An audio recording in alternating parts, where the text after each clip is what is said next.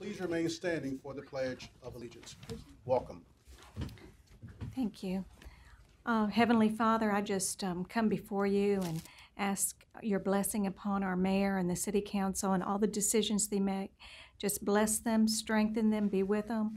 I pray and thank you for our great city and everything that concerns our city, Lord. Tonight we just lay it at your feet. I pray for our police department, our fire department, and ask God your blessing once again upon our city. Amen. Amen. Pledge allegiance to the flag of the United States of America and to the republic for which it stands, one nation, under God, indivisible, with liberty and justice for all.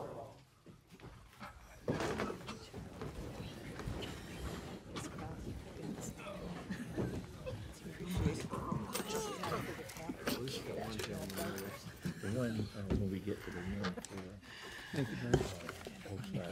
I'll pull that out and talk about this after that. It's on the consent agenda. I think it's 11. 11. Mr. Clerk, please call the roll. Ms. Graves?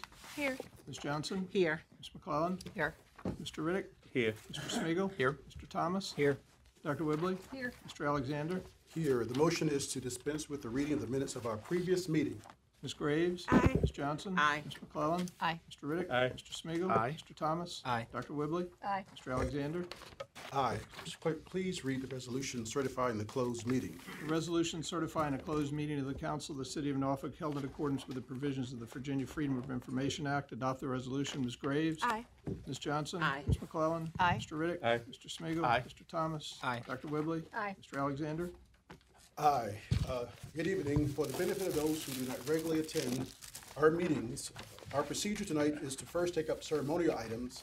Next, we'll take up public hearings, then the consent agenda, which will be voted on in a block. If any member of the council or the public wishes to discuss an item, we will remove that item and consider it separately.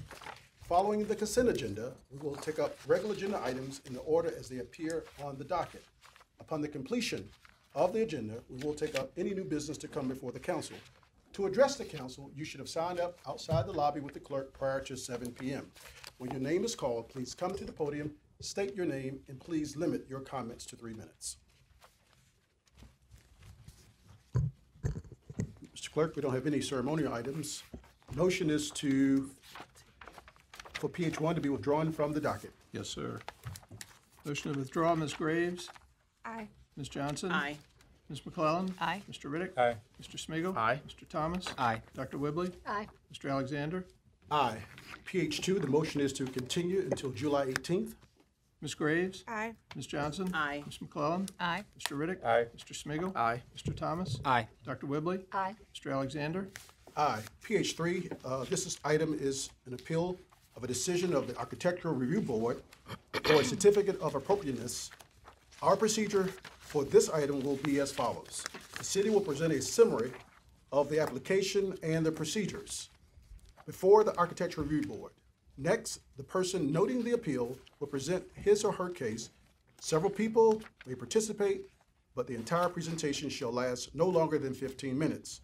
Each member of the public who signed up to speak on this item then will be individually called and may make comment on the question of whether or not the appeal should be approved.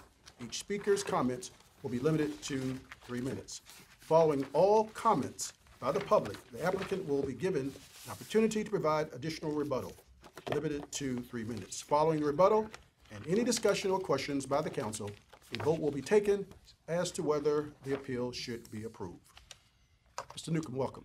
Thank you, Mr. Mayor and members of council. This is a public hearing to review a request to demolish 339 Fairfax Avenue. As you know, that property is located in the Historic and Cultural Conservation District of Ghent. Any request to demolish a building has to receive a Certificate of Appropriateness. This item was presented on December 5th to the Architectural Review Board by the property owner and a consultant from Richmond, Mary Harding Sadler, who's a historical architect. They presented evidence that the building had been greatly revised through its lifetime. It was built in the 1900s, and that the building was no longer significant and contributing. The historic districts of Freemason and Ghent were established in the late 1970s based on studies that were done for the city. Properties were looked at. They were identified as either being significant or contributing. This building was identified at that time as contributing. The alterations to it that had occurred through its years were already done. It essentially had a turret that was removed at that time.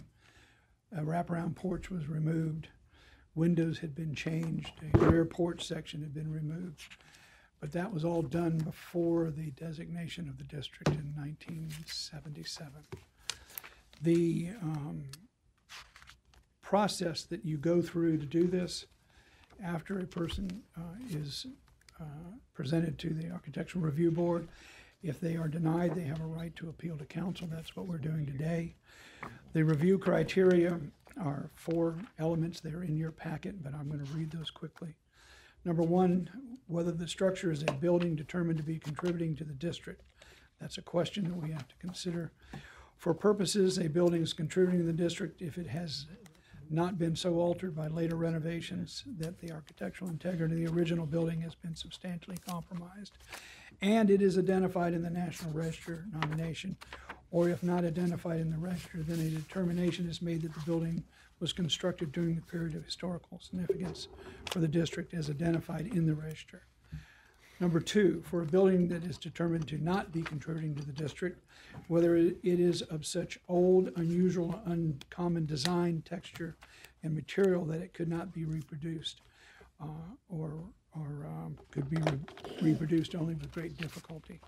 3, for any building that's determined to be not contributing to the district, whether it is situated in relationship to other buildings such that it has significance beyond any individual merit, and the demolition would adversely affect the continuity or character of the area. And 4, whether the demolition would be detrimental to the public interest or would be inconsistent with adopted general plans. The Architectural Review Board considered the application, and they recommended by a vote of 4 to 2 with 1 abstaining to deny the demolition request. Essentially, the building is identified as contributing in the documents that established the Historic District of Ghent. They were done, as I noted earlier, after most of the renovations to the building. Now, the building is in very disrepair at the moment. In this process, we require that an appraisal be presented. The appraisal was done by the applicant, and the structure was appraised at $250,000. We require a structural report. There was a structural report done and presented, and the structural report indicates that the building is in very difficult shape. And an estimate from a contractor who has experience during historical restoration was presented, and the estimate was approximately $900,000 to restore the building. The board's decision indicated that they felt that alternatives to renovation had not been further explored, and that it was not, that the case had not been made for the demolition of the building. Do you have any questions? Case had not been made that what?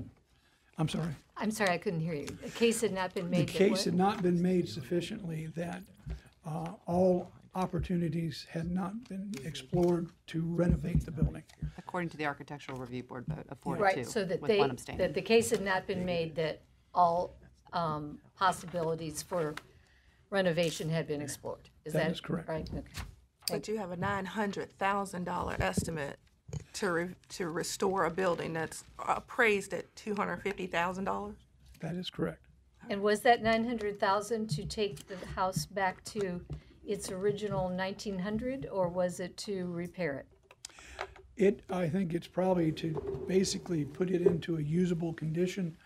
The building was damaged about 2013 with a storm. There's been a hole in the roof in the back of the building The owner indicated at the meeting that approximately that time, he made a determination that he wanted to replace it, and so he stopped. Did he what? That he wanted to replace the structure, and that he stopped investing in the building. So the building does have some serious structural issues. Any questions? All right, thank you. Could I just Dr. Whibley. Tell me about code enforcement in this situation, or lack thereof. Code enforcement has been undertaken on this building, and the property owner has actually appeared in court. His answer, I believe, to the court, and I was not involved in that process, was that his intentions were to remove the building and that he was following the process to do that. And the court actions were continued until this has been resolved by you all in a final motion. And would that have been as early as then 2013? I think the best I can track back, and it's the Department of Neighborhood Preservation who was involved in the code enforcement. But the most recent comments I have on that go back to last year, to 2016. Because you told me that there's a hole in the roof in 2013. Wouldn't that be a Correct. code violation? Yes, ma'am, And so we have no repair that's been done that is correct. for 3 years, 4 years? 3 to 4 years. And you have water coming down. And the hole was in the back of the building, not necessarily visible from the street, but there were calls from the community to the hotline about the building. The inspector that went out talked to the property owner, and as I originally understood, was going along with the idea that they were going to demo the building. We contacted property neighborhood preservation and informed them that that was not possible without permission for the COA, the thing we're here today for, and that would they please pursue code enforcement as it should have been. So, you know, it may not be, because we can't go back, but help me understand how a city lets this go on for 4 years without, I mean, you know, that somebody isn't informed that he needs a COA. It's really very troubling to hear something like this happen. We can address that this evening, or we can have James Rogers talk to you at a work session, whichever you prefer. Work session. Any other Any other questions? questions for Mr. Newcomb from the council? Yeah, Mr. Riddick? yeah. Then the structures to the right of this, are they relatively new? Yes, I don't know. yes, they're probably built in the 90s or 2000. Right. In the wind? They're the new town, Okay. homes just to the right on Fairfax. That's these. They look new, and I'm wondering why there would be an objection for the, this property to mirror that. I think we're going to hear from the neighbors who Really? don't have that objection. Okay. You know, the difficulty you face in this is the essence of a historic district is preservation of Right. character. And so there's a strong belief that you go as far as you can go to make sure that the properties that are there are maintained and carry their architectural integrity forward. Right. Now, the properties that I mentioned that asked if they were new, I guess we have no idea what structures were there before these were built, because they should have had a little historic character too. The history of Ghent is interesting. If you look at it, go back in your minds to the 60s, and the property was an awful lot of rental Yeah. in the Ghent neighborhood. The Housing Authority put together an inspection program. The zoning was changed, and Ghent became quite an affluent and very prosperous neighborhood. But from the end of World War II up to probably the 70s and 80s, there was an awful lot of deterioration in Ghent, and a lot of the structures were not well. And some had been removed prior to the historic zoning being established in the late 1970s. Okay. If Mrs. Graves? if the applicant is allowed to demolish and rebuild, are they building in accordance to the properties that were built in the 90s and 2000s?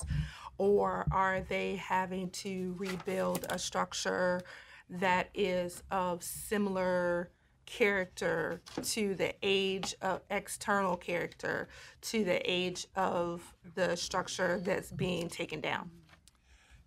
What would happen is plans would be, and they have, I believe the applicant has plans, but plans would be presented to ARB and looked at. Ghent is not a tract community. So there are very few houses that look like each other side by side. And there's a very wide diversity of both building materials and architectural styles in that neighborhood. We have stone, we have wood, we have slate, we have brick. But I guess what I'm asking you, Lenny, is when a person buys a property that has a tenant, the lease runs with the property, not with the owner. Does, in this case, the historical interest, the historical value, the historical designation, does that run with the land so that the rebuilding would have to be of the same? The rebuilding would have to receive a certificate of appropriateness from the Architectural Review Board, and they would look at the proposed architecture to see if it was in character with the neighborhood. Okay, okay. So- What I'm asking. That's the answer to my question. Ms. Okay. McCullen? So if I can, for example, there have been this happens to be near where I live, so I'm familiar with the surroundings, and there have been houses, one across the street from me, built within the last 4 or 5 years, that incorporates a lot of elements from the neighborhood as well, but it is new. So. Right. You know, That's what I'm there trying are to get. times you drive through there and you can pick out the newer ones, and there are some that you can't. Okay, It just depends on how well it's pulled off. okay. Thank you, Mr. Newcomb. Mr. Friedel? Mr. Friedel, you have about 15 minutes, you and your party. I have no party, and I shouldn't need 15 minutes. Yes, sir, thank you. Maybe just to jump out of order, I handed out a package of things, and at tab 9 are the elevations of what I've proposed to replace the house with. And if you look also at the wide series of photographs that I also passed out, you'll see where I've crudely superimposed this elevation on a picture of the whole block.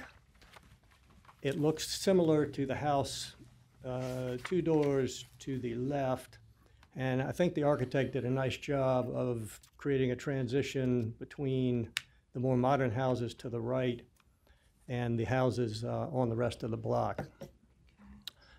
My house is next door at 333, so I have a fairly strong interest in having it done nicely.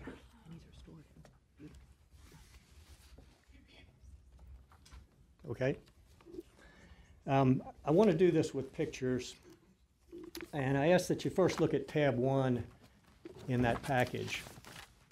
The question before you is this structure contributing?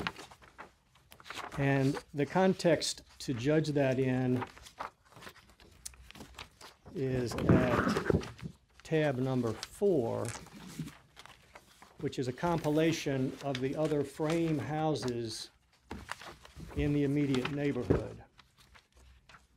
And what you can see without an architectural degree, and even more clearly maybe if you have one, is that all of the other houses reflect a lot of ornamentation, architectural elements, gables, bay windows, porches, and combinations of those things, turrets. This house has been stripped of all of that. The other context that's beneficial is on the broad photograph sheet, which is the 2-block area that this house sits in.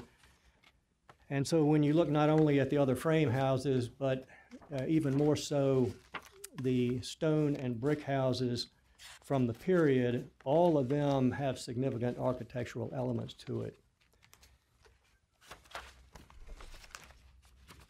To give you a sense of what's gone, there was a postcard at the Slover Library, and a picture of that, which is not very easy to read, is at tab 2. But we've done a sketch at tab 3 that tells you the kind of brutal history of this structure. So it started as a fairly ornate Queen Anne house. A 2-story rear porch was removed. The houses on either side were demolished. Asbestos siding was put on it all around, which, in addition to changing the appearance dramatically, has contained a lot of moisture, which has caused a lot of deterioration that was not visible. The house had a turret on the front, which was demolished. It had a wraparound porch on the front, which was demolished. It had a bay window beneath the turret, which was demolished. Even the windows, which the architect explained to me were kind of the eyes and soul of the house, were changed to things that had nothing to do with the period of significance when the house was originally built. And shutters were screwed into the walls around the windows. So it's tempting to stop there, because I think to the trained or untrained eye, it's hard to make a case that this is contributing to this neighborhood. But as required for the process and beneficial to my understanding, Ms. Sadler, who is a historic architect from Richmond, done many renovations for the state and around the state. Her findings after her extensive analysis are at tab 6. And in summary, and you can look at the details where she explains all of the changes, she finds that the building does not contribute to the historic district because its original appearance and configuration have been changed beyond recognition. The building has been irretrievably altered by inappropriate renovations. And then she makes a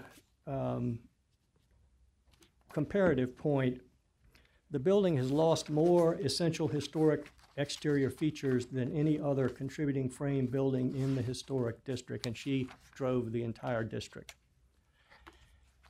The folks that did the survey, which were mostly volunteers that determined what was contributing, pretty much included everything that was existing at the time, and they basically made a mistake here. They didn't have the benefit of the research that we had done to understand what the house originally was. They declared it a colonial vernacular or something like that, and that's kind of like taking Michelangelo's David and taking off all the appendages that are still there and declaring it modern art. It just doesn't make any sense to say it's something that was Queen Anne and has everything stripped off is some other architectural form. There was no effort to make it into anything of architectural note. The same conclusion was reached by the structural engineer, Mr. McPherson, who also has experience in this sort of thing. He noted that the structure was in poor condition. He goes through at tab 7 a list of all the things that were beneath the surface that would make a rehabilitation very, very expensive. And he concludes that there's very little of its original historic fabric still in the place, and that is badly deteriorated. This building does not contribute to the historic district it falls in.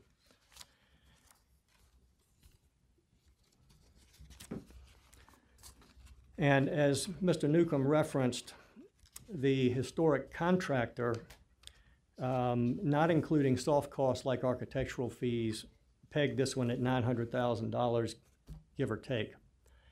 And again, I've got a picture of the rendering of what I'd like to replace it with and how that would look on the street as tab 9. So let me rewind for a second. And how did I get here? This house was next door to my house. It came up for sale. It's a triplex. It had 8 people living in there. I didn't want a triplex with 8 people living in it next door to me. And I needed a place, I was projecting out a little bit, that I was going to move my father into where I could keep an eye on him. He was living alone in Algonquin Park at the time. So I bought the house, and gradually let the leases roll off, except for my father, obviously. And it was kept up as long as he was there. Once he stopped living there, I admit that I did not keep it up. There's a lot of cosmetic stuff that I let go, and I also did not pursue this process as diligently as I should have. I don't know how many of these have come before you, but it's a kind of a daunting process. And every time I steeled myself to do it, I found an urgent matter at work and other things to give me an excuse to put it off. But the expensive stuff is under the skin and was not something I was aware of until Mr. McPherson was brought in to do his analysis. So I suggest to you that by looking at this in context and or reviewing Ms. Sadler's analysis, you can confidently reach the conclusion that this is not a contributing structure. And it also makes no economic or aesthetic sense to try to put it back. There's really nothing there to build upon. It can't be used as a triplex anymore. It was built originally as a duplex, so making it into a single family is to make it into something that it never was. The interior stairways and places for them aren't even there. So I would appreciate your permission to replace it with something that's more in keeping with the neighborhood. Thanks. Questions? Mrs. McClellan? Just confirming, so when you purchased the house, all of the changes that you referred to that took away and stripped the structure of its historic significance had already been done? That's correct. And I assumed I'd get to take it down at some point and put something better there. Thank you. Thank you. There are several people that have signed up to speak. Mr. Connery?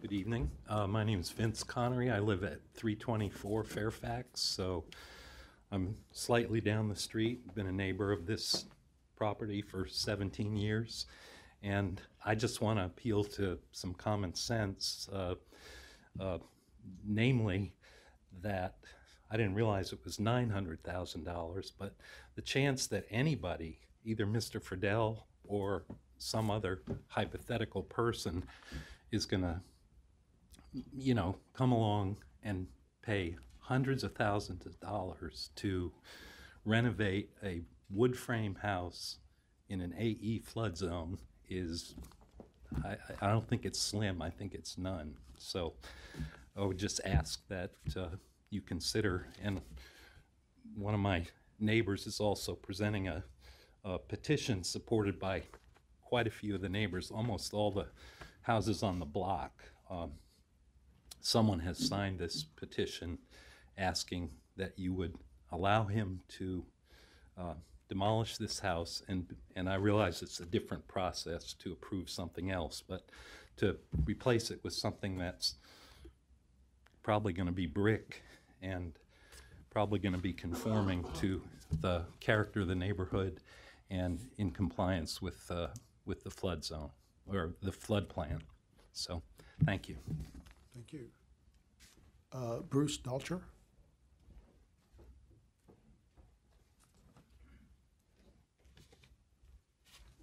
Good evening, Mr. Mayor, ladies and gentlemen of the council. I have the petition that my neighbor was referring to, and I also have a letter from my wife and me that I'd like to submit to the clerk. Thanks, sir. My name is Bruce Dalcher. I live with my wife at 342 Fairfax Avenue, so we're more or less across the street from the property in question. We support Mr. Friedel's proposal. I'm here representing my wife and myself, and perhaps some of the other neighbors that asked me to speak this evening. Perhaps some of the other neighbors who are here who also support this but are not speaking would care to stand to indicate their support for this measure. Thank you very much. And of course, a number of our neighbors were not free to attend this evening, but their voices are heard on the petition. Right now, I'd just like to make 3 points. First and most importantly, I'd urge you to focus on the matter before you, that is, whether or not the structure can be demolished. That is entirely separate, in my mind and that of our neighbors, from the question of whether the property was adequately maintained over the years. If there's some sort of penalty appropriate for a code violation, by all means, let the appropriate enforcement authorities deal with that. But I don't think that's what's before you, and I don't think it is your role. In fact, I think it might be a major distraction to what your role is. Secondly, I'd urge you to take particular note of the views of all of us neighbors on the block, because we're the ones most affected. We're the ones who pass by the site every day, look at it every day, and we have very keen personal awareness of what, if anything, the property contributes. And I can assure you that it contributes absolutely nothing, nor would it even if it were in perfect repair, because what is left of the original structure is simply an anonymous wooden box. Finally, I'd like to say that I have great respect for the role of the ARB in this matter. Our last house we owned before moving here was a 500-year-old house when we lived in the UK, for example. I don't think I've ever lived in a new house in my entire life, but I've renovated 7. My neighbors and I all value old houses, or we wouldn't be living there in Ghent as we do. I just think that those opposing Mr. Friedell's proposal are simply wrong on the issue of the structure's contributing nature or not, and also on the point of its economic feasibility. Thank you very much. Thank you. Greta Gustafson? Okay, is there anybody here speaking to not demolish it? Greta. Oh, okay. Mr. Mayor, Council, City Manager, good evening. My name is Greta Gustafson, and I reside at 421 West Bute Street in Norfolk. I've lived in the West Freemason Historic District for 40 years, to say, and fall under the same zoning ordinance and design guidelines as the Ghent Historic District. I'm here this evening to state my opposition to approving a certificate of appropriateness to demolish 339 Fairfax Avenue. As chairman of the Architectural Review Board, I conducted the meeting on December 5th, 2016, in which Mr. Friedell requested a COA to demolish the building. In his presentation, he admitted neglect of the building over a long period of time and also said that he was prodded by the city inspector in the summer of 2016 into treating this as a real job. I might add that the prodding was in the form of a summons to appear in General District Court for failure to comply with multiple violation and inspection notices. I think there were 16 or 17 incidents from the end of 2015 to the court summons. During ARB's December meeting, I suggested on at least 2 occasions that Mr. Friedell should request the Virginia Department of Historic Resources to review the contributing status of the building. Had I put that in the form of a question, I might have found out that it had been put before DHR's review team the previous Thursday. That was December 1st, and was found to be correctly classified as a contributing structure in the original Ghent Historic District nomination and remains contributing today. Granting a COA for demolition would be detrimental to the public interest and would be inconsistent with the adopted general plan, which states in part to promote the appropriate maintenance and rehabilitation of existing structures in the Ghent Historic District. I also would like to remind you that in our city ordinance, 9-4.2C of the zoning ordinance states that no portion of the cost associated with preservation that is related to neglect or lack of maintenance of the property by the current owner shall be considered for purposes of determining economic and feasibility. So that 900,000 has just been reduced. I respectfully request you deny the COA for demolition of 339 Fairfax Avenue. Thank you. Thank you. Mr. Fidel, you have 3 minutes for rebuttal if you so desire to use your 3 minutes. No rebuttal, Mr. Mayor. Thank you. Questions, comments from the council? Mr. Thomas? Thank you, Mayor. I reviewed the packet thoroughly, and there are a few things that I found compelling that I'd like to point out.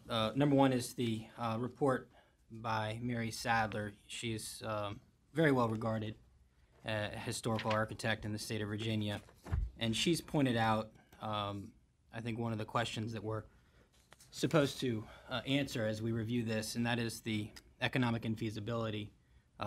Whether code violations have been corrected on time or not, I think there's still quite a bit of economic infeasibility with being able to fix this house to a point where it can be either rented and paid for or sold. And so I find that compelling and something we should take note of.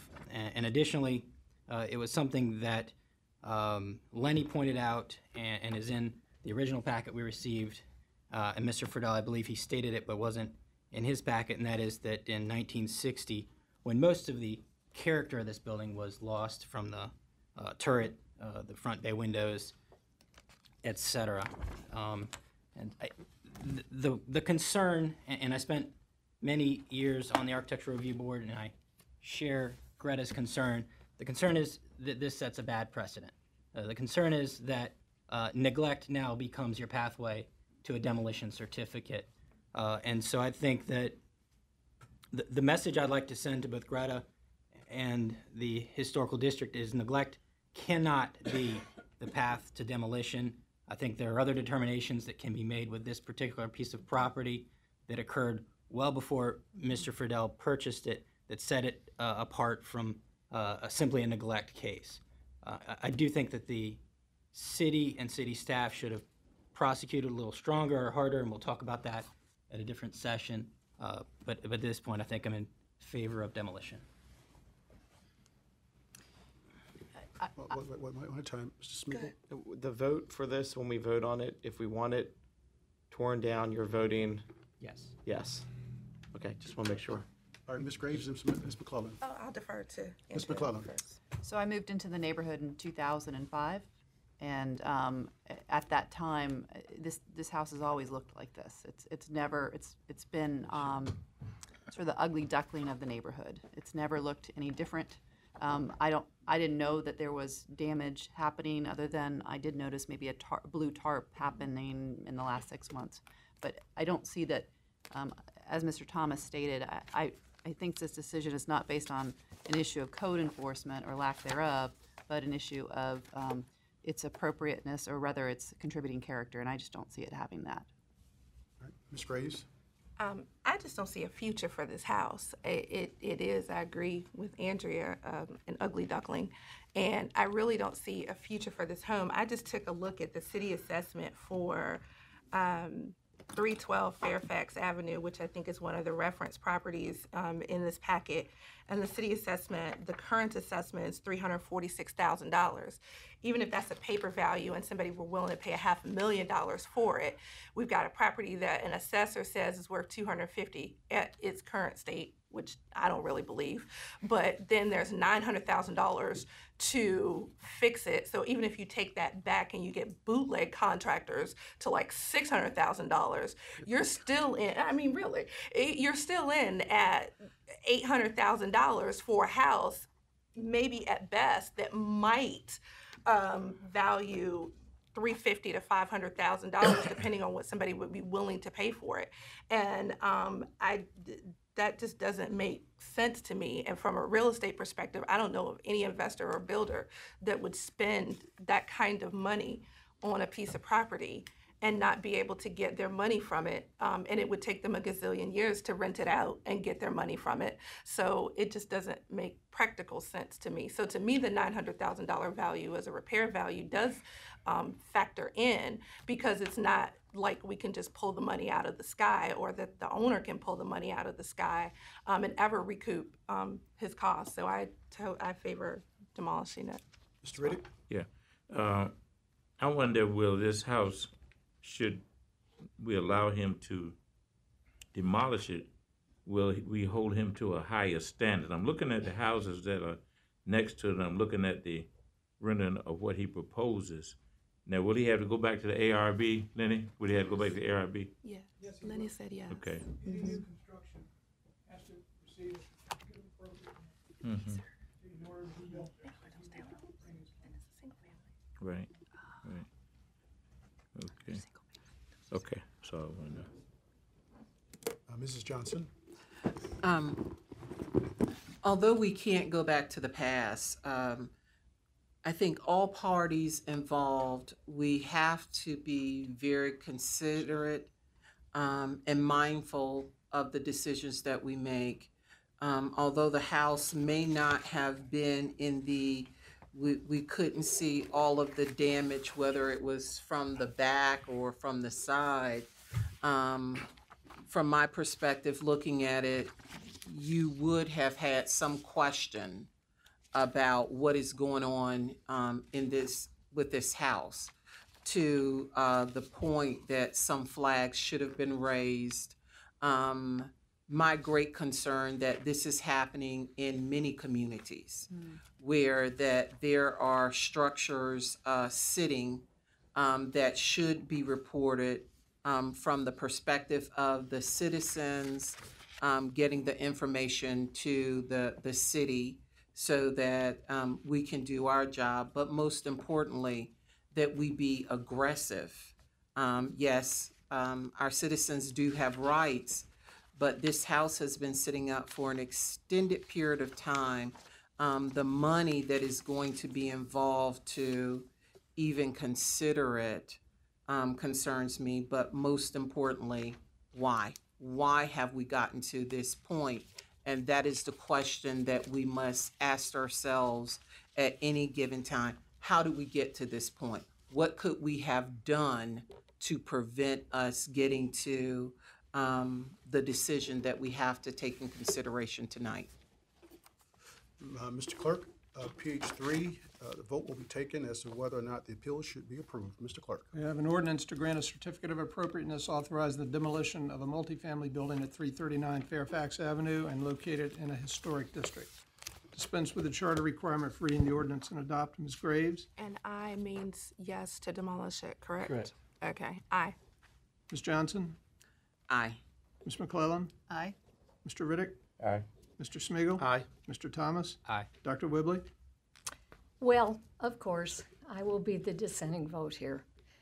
We set up this ARB as a council because they're the experts, and we frankly are not. We heard from Ms. Gustafson that very recently, by the state board that are the experts in historic houses, that this was in fact a contributing structure. We also heard, and I would urge all of you, because I get it, I get the money, but this isn't about money. This is not how we make decisions in historic houses, their preservation. It's not about how much it's going to cost. This is about going by the rules that we established, and this is a very slippery slope. I totally appreciate the neighbors. If I lived next to this house, I'd want it gone too, because it is horrible, and it's deplorable that anybody could use the excuse that they're busy with their job, and they let this go, because every one of us here is busy with our jobs, and we don't get that latitude. I'm very disappointed that I think the city is culpable in this. This should never have gotten to this point, and this is why I'm pleased that we're going to look at this again. You know, it's a very sad situation that we've ended up in. Mamie's exactly right. We should never be here doing this. Just because I feel very strongly about the ARB and the fact that we gave them the responsibility and we should back them up, I'm going to vote no. Mr. Alexander? Aye. Mr. Clerk, the consent agenda, we will vote on the consent agenda in a block except for C3, C10, and C11. We'll be voting on C1, 2, 4, 5, 6, 7, 8, 9, 12, 13, 14, and 15 in the block. Mr. Mayor, I'd ask that we remove C4. C4, What are we pulling out? we're pulling out C3, 4, Okay. 10, and 11. Okay, approve the consent agenda accepting C3, 4, 10, and 11. Ms. Graves? Aye. Ms. Johnson? Aye. Ms. McClellan? Aye. Mr. Riddick? Aye. Mr. Smigiel? I don't know if the Gilberts are here, but I did want to just say thank you for investing in on East Little Creek Way with the Dirty Buffalo coming in. We appreciate your business, and everybody's very excited about that. So aye. As they should be. Yes. Can we get Dirty Buffalo for dinner for council? Yes. Mr. All right. Thomas? Aye. Dr. Whibley? Aye. Mr. Alexander? Aye. Okay, C4, C3 C3. is an ordinance granting a special exception to permit the construction of a commercial communication tower on property located at 7511 Avenue J. And Mr. Clerk, you have a couple of speakers. Donald Leahy is not here, but he notes his opposition. We have C.E. Forehand, who is an applicant who's here. And C4, we have Katie Schumel, who is here as well. Mr. Clerk, call the roll. Dispense with the charter requirement for reading the ordinance and adopt. Ms. Graves? Is there some issue that these individuals have with this, with C3? Yes, C.E. Forehand is the applicant, Okay. and Mr. But we pulled it out for a reason. Why did we? Mr. Thomas wants to abstain. For C4. Oh. C4. No, I'm abstaining on 10. Okay. So C10? what is C3? And I wanted to discuss C4. I didn't have an issue with 3, I don't believe. Okay, so why did we pull C3? What was the issue? Well, anytime there's an opposition, Okay. we will pull it to be voted on separately because Okay. there was an opposition. Did he state what his opposition His was? opposition was concerned with cell tower being too close to his business. Okay. Right. I vote aye. Thank you. You're welcome. Ms. Johnson? Aye. Ms. McClellan? Aye. Mr. Riddick? No. Mr. Smigiel? Aye. Mr. Thomas? Aye. Dr. Whibley? Aye.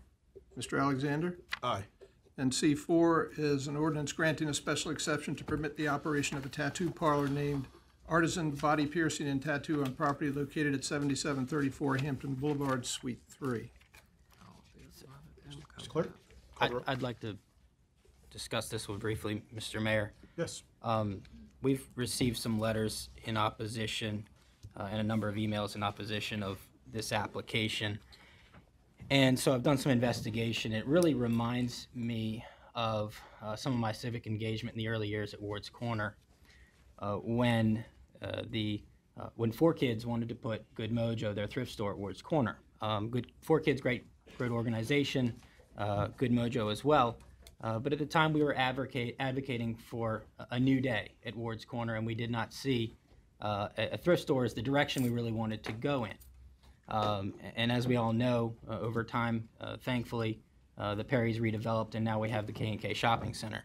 What I'm hearing a lot, or very similarly from the neighbors in that area, is this is not exactly the direction that they want that shopping center to go in. And so I stopped by there this morning to survey the shopping center myself.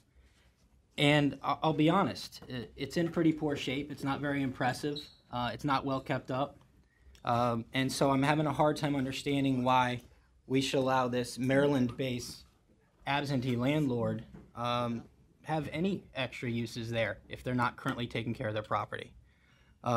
With regard to one of the businesses, with one of the locations there, the Dockside Bar and Grill, they have a sign posted on their door in big red letters that says, "Yes, we're open." Why is that? Well, it's because the windows are boarded up with plywood, and the places look so bad you would drive by and think it's closed. There are shingles missing. The wood siding is rotten.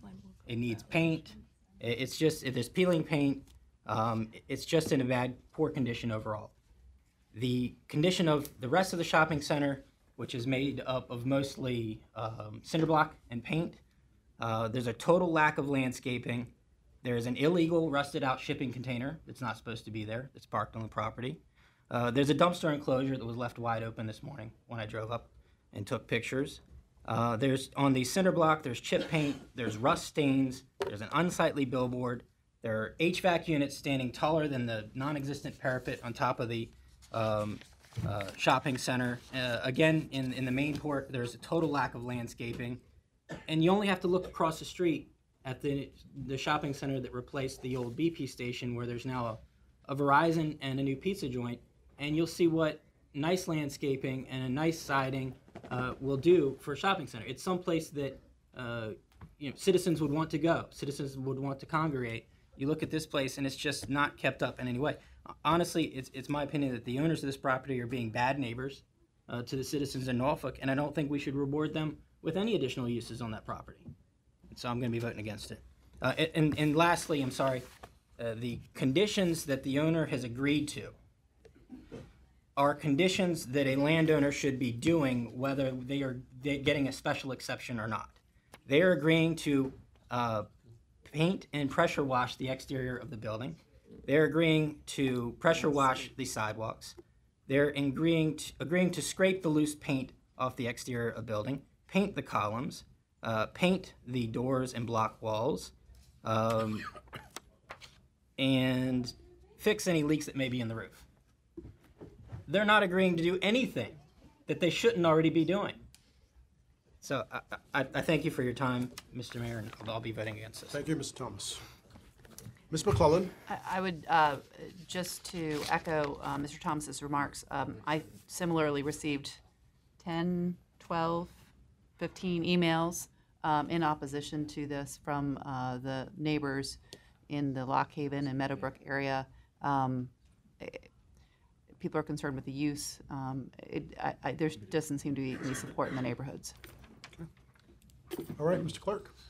Dispense with the charter requirement for reading the ordinance and adopt. Ms. Graves? No. Ms. Johnson? No.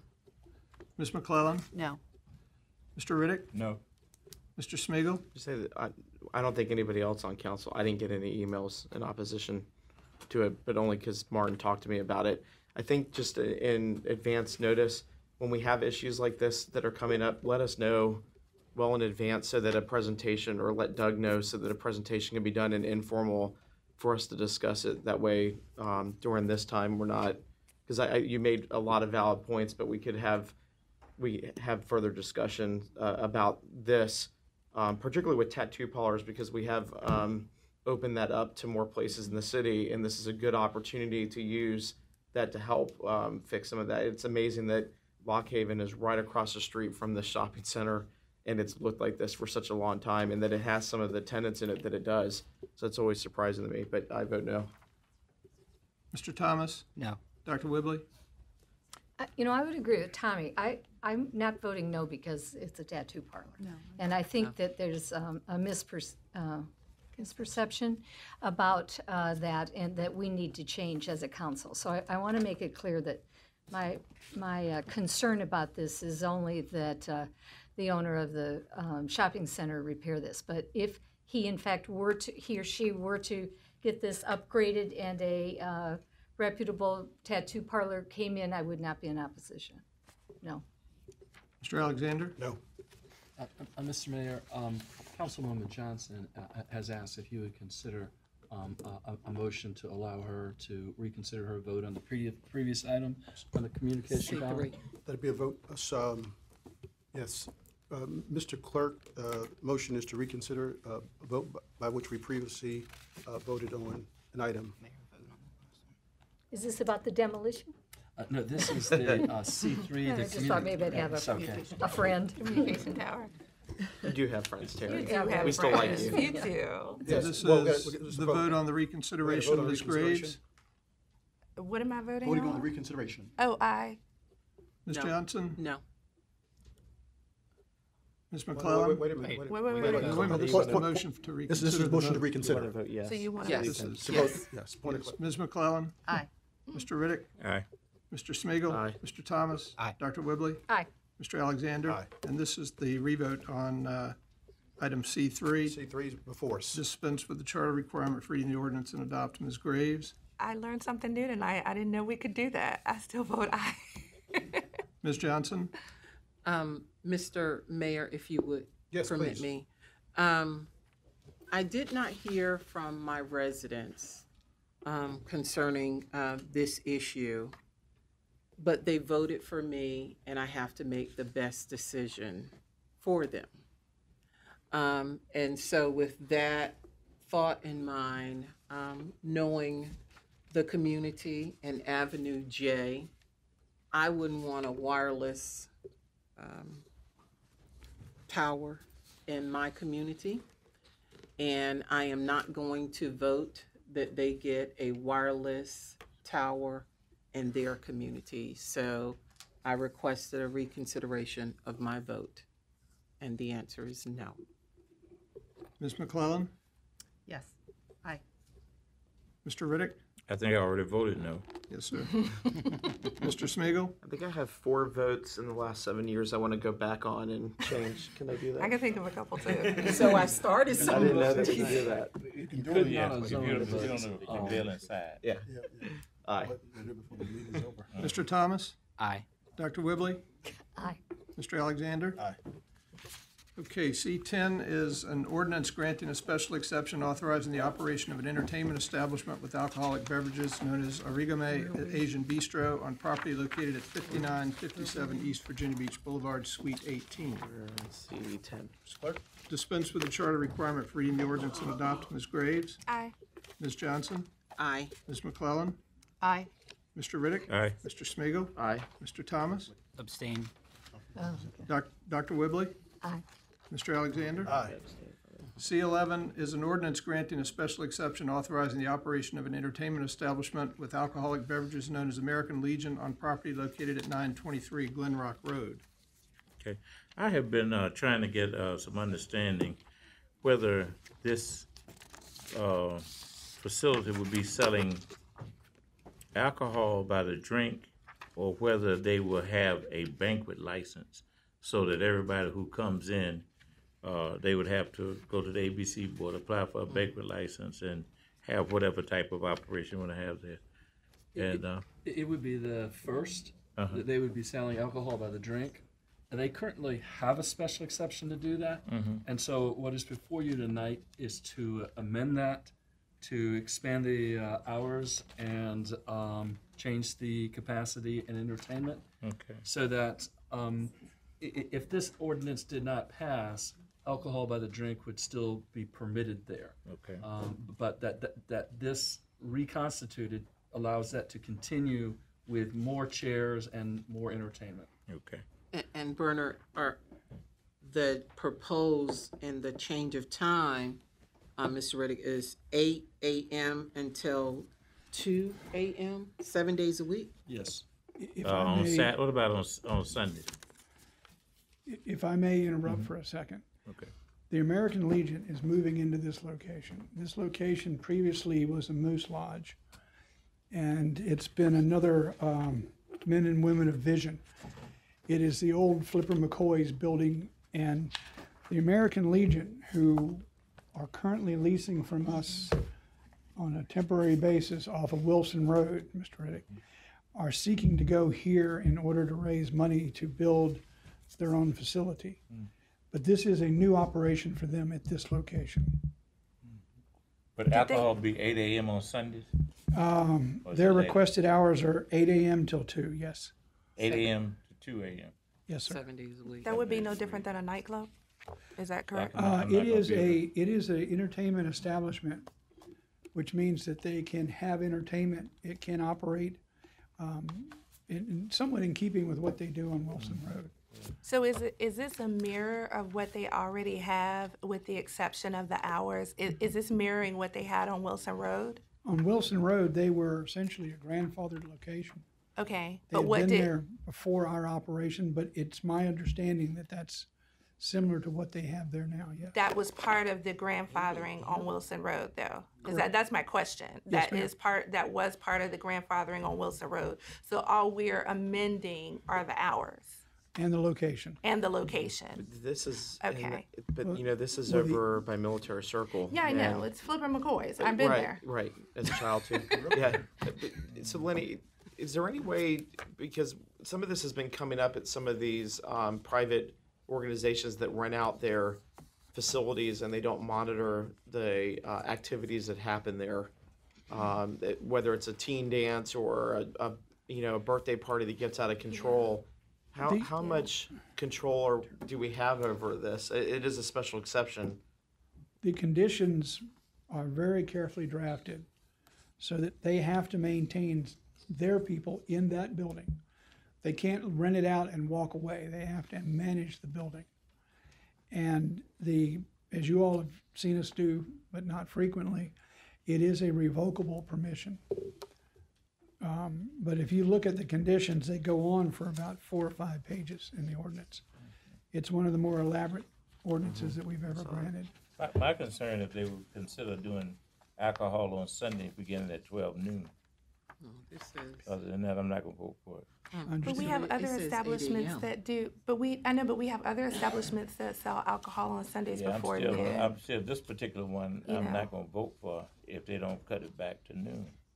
I know we have others that I've been opposed to as well, You have. and it's just to me, this organization is a very reputable organization. It seems to me that they would change their ABC license. People not even out of church at 8 o'clock in the morning, you know. So But I'd like to ask them when they change it to noon on Sundays. So, I wrote my name down, Rodney Drummond. If there was any questions, I'll come up and answer. Yes, please, come up. Mr. Riddick has a question.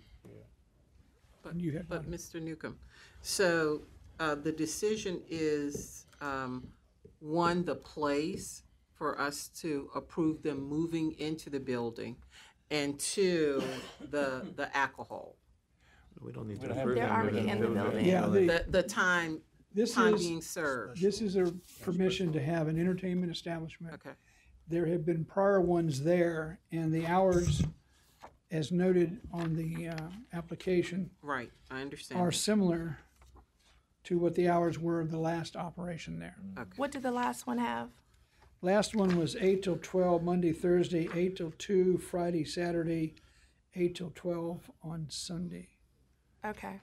So it's consistent basically with what has already been there, with the exception of 2 hours in the morning at 2 o'clock in the morning. If they Yeah, wanted to now have, alcohol sales were 4 till 12, 4 to 1:30 on Friday, 11 to 1:30. So Mr. Riddick's point of starting later than so 8 alcohol a.m. was 11.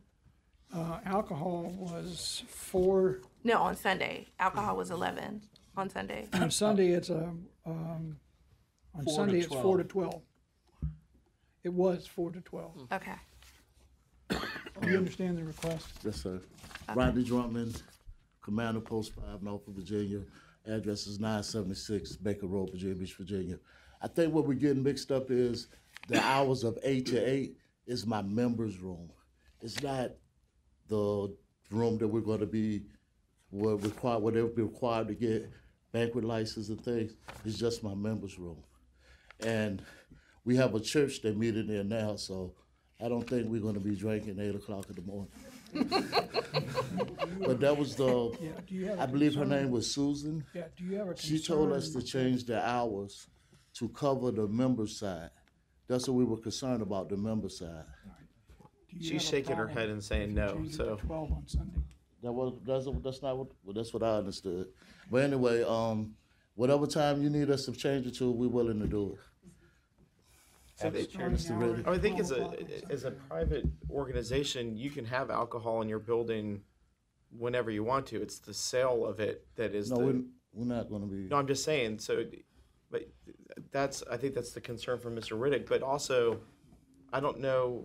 This isn't a restaurant that's trying to sell mimosas and Bloody Marys in the morning. So I don't know why we would allow alcohol sales. That's why I've always supported them, or restaurants that want to have that at breakfast. This is, you guys are not selling alcohol in the morning at all for any reason. So the hours should be very If similar we to there at that what. time of morning, sir, we usually having a prayer breakfast.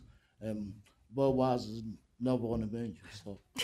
But I would just like for it to, be in the, special exception. Mr. Riddick, whatever you need, sir, we here to do it. We just ready to move Mr. forward. Newman, I would can say you 11 memorialize, o'clock. can you restate the what I think, change? and Mr. Riddick, we're talking 12? 12 I now. would- What he's asking is that the starting hours for alcohol sales On would be Sunday. at On 12 Sunday, noon. 12 noon. Well, I would like the alcohol sales to not be at 8 if it's not a restaurant selling mimosas. I don't understand why we would have alcohol at 8 o'clock in the morning if it's not a restaurant.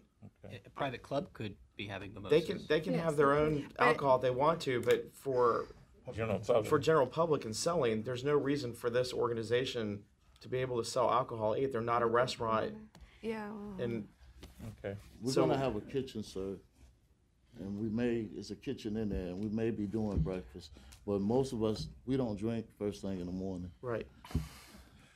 So what are you asking that the hours of starting time be I don't raised? think the intent of us loosening the ABC rules in Norfolk were to allow private clubs to be able to sell alcohol that early in the morning. I think it was to allow restaurants Yeah. to sell mimosas and Yeah. Bloody Marys in the morning. So I agree. my recommendation would be to go back to the old hours that we used to have on these establishments that have no purpose of selling alcohol in the morning. And I think it was 11 It was a.m. 11 I on think it was Sunday. 11 a.m. to whatever during the weekdays and the weekends. So That would be essentially Monday through Saturday. right, and it doesn't Sunday at impact your 12. ability to be able to do any other alcohol in a private On my event member side. on your member side. Okay. Am I correct in that? That's correct. The only thing I am saying on this, let's just make it easy for planning. Let's stop trying to pick and choose on this stuff. This is what we started with this special exception when we were trying to simplify this. Don't delineate between this and this. The big deal is that everybody is doing what they are supposed to do. And if you're not, then you're going to be cited. We believe you're going to do what you're going to do, but don't make it so complicated. The planning's got to figure out when they're going to sell. They may want to have a function, or certainly some private clubs want to have a function once a year that's a money maker. They're going to sell mimosas. Well, Then Terry, they have to get a banquet license. Terry, I was never Well, under the anytime we impression open that it, us we get a banquet loosening this rule had anything to do with private clubs. Loosening the rule had Well, everything to do then with if it restaurants. doesn't, This is know- a private club. It's not a Okay. restaurant. Why is should- anybody bothered by the fact that not everybody goes to church on Sunday? Yeah, right. No, I'm not. I And don't- I'm not really worried. troubled by us delineating I'm sympathetic to people's wishes on Sundays, but not everybody that has that restriction in their religion. And for us to That's not my start argument. getting into that, maybe I'm opening up a can of worms you guys don't want to go to. All right, so, Mr. Newcomb, what is the, Hold on, Mark. sir, Mr. Drummond, what are you agreeing to? Whatever y'all want me to do, sir, I'm gonna do it. All right, what he is agreeing to All right, Mr. is an Newcomb. opening hour of Just make it 11, easy. Monday through Saturday, an opening hour of 12 on Sunday. Okay. All right, Okay? all right, Mr. Clerk, we have Thank you, we have an ordinance before us. Dispense with the charter requirement for reading the ordinance and adopt. Ms. Graves? I don't want to prevent them from doing what they've already done. I agree with Terry, and I go to church on Sunday, but I'm not so narrow-minded that I think everybody does, and that I think that I should impose what I think on everybody else. But I don't want to see them not be able to move forward as a good citizens in the city of Norfolk, they're displaced from Wilson Road, and then working to get into a new place, and then trying to build a spot to have a home of their own. So I vote aye, but I agree. I think that we make it very difficult for inspectors and planning and all of that when we have this set of hours for these people and that set of hours for other people, and it just creates a hodgepodge, and there's absolutely no consistency with any of it. So yeah, I vote aye, but I think it's unnecessary. Ms. Johnson? What was the gentleman's name? Mr. Drummond? Mr. Drummond, good luck. Where are you? Good luck in whatever you're trying to do at your business. And I'm voting aye. Thank you for coming down. Ms. McClellan? Will there be pinball machines? All the pinball And machines Slipper are gone. McCoys. They're gone. Thank you for your patience and willingness to compromise. Aye. Mr. Riddick? Aye. Mr. Smigiel? I just want to say, I think you're making a mountain out of a molehill on this when you're suggesting that we want planning to do this, we want planning to do this. I've been probably the biggest advocate for changing these hours, along with you, Terry, when it comes to restaurants and other things to make it easier on planning. This is not a restaurant, though. It is a banquet hall that has no purpose of selling alcohol that early in the morning. We loosen those rules. So to me, and this is the first time I think this has happened since we've changed these, we've been more flexible with this. So, I mean, I never knew that was an intention of this. I'm not doing it for the same reasons, Mr. Riddick. We've disagreed on that for a long time.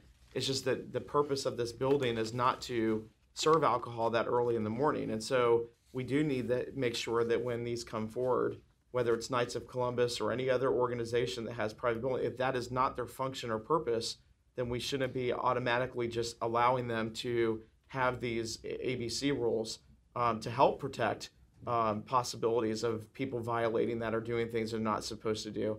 A restaurant's a different beast. And so I'm supporting you guys because I want you to have it. I think we just need to have a different conversation as a council then on some of the unintended consequences that come with if we were going to be that flexible and having these open hours. Aye. Mr. Thomas? Aye. Dr. Whibley? Aye. Mr. Alexander? Aye. R1. R1 is an ordinance to amend and reordain Article 13 of Chapter 2 of the Norfolk City Code 1979 so as to change the name of the Norfolk Interagency Consortium to Community Policy and Management Team, reconstitute its membership, and update Sections 2-530 to 2-537 so as to mirror the Code of Virginia 1950 as amended, and move Sections 2-530 to 2-537 from Article 13.5 to Article 13, which will be titled Community Policy Management Team. Dispense with the charter requirement for reading the ordinance and adopt. Ms. Graves? One moment, Mr. Clerk, Ms. McClellan. I appreciate the fact that we're looking at renaming this organization. This is what we've been talking about. Mr. Pishko, is that correct? Yes. Okay. And I absolutely support it to conform with agencies around the state. My concern is there is a change in the makeup of the board as part of this, and that makeup change decreases the number of family members or private citizens on the board from, I believe, 5 to 1. And I think that's a significant change, and I'd recommend that change be to 2 residents or family members instead of 1. Is that possible to make that change? Yes, it's at the will of the council that if this council wants the ordinance to provide for 2, it can be changed. Mr. Hawks, welcome. Thank you.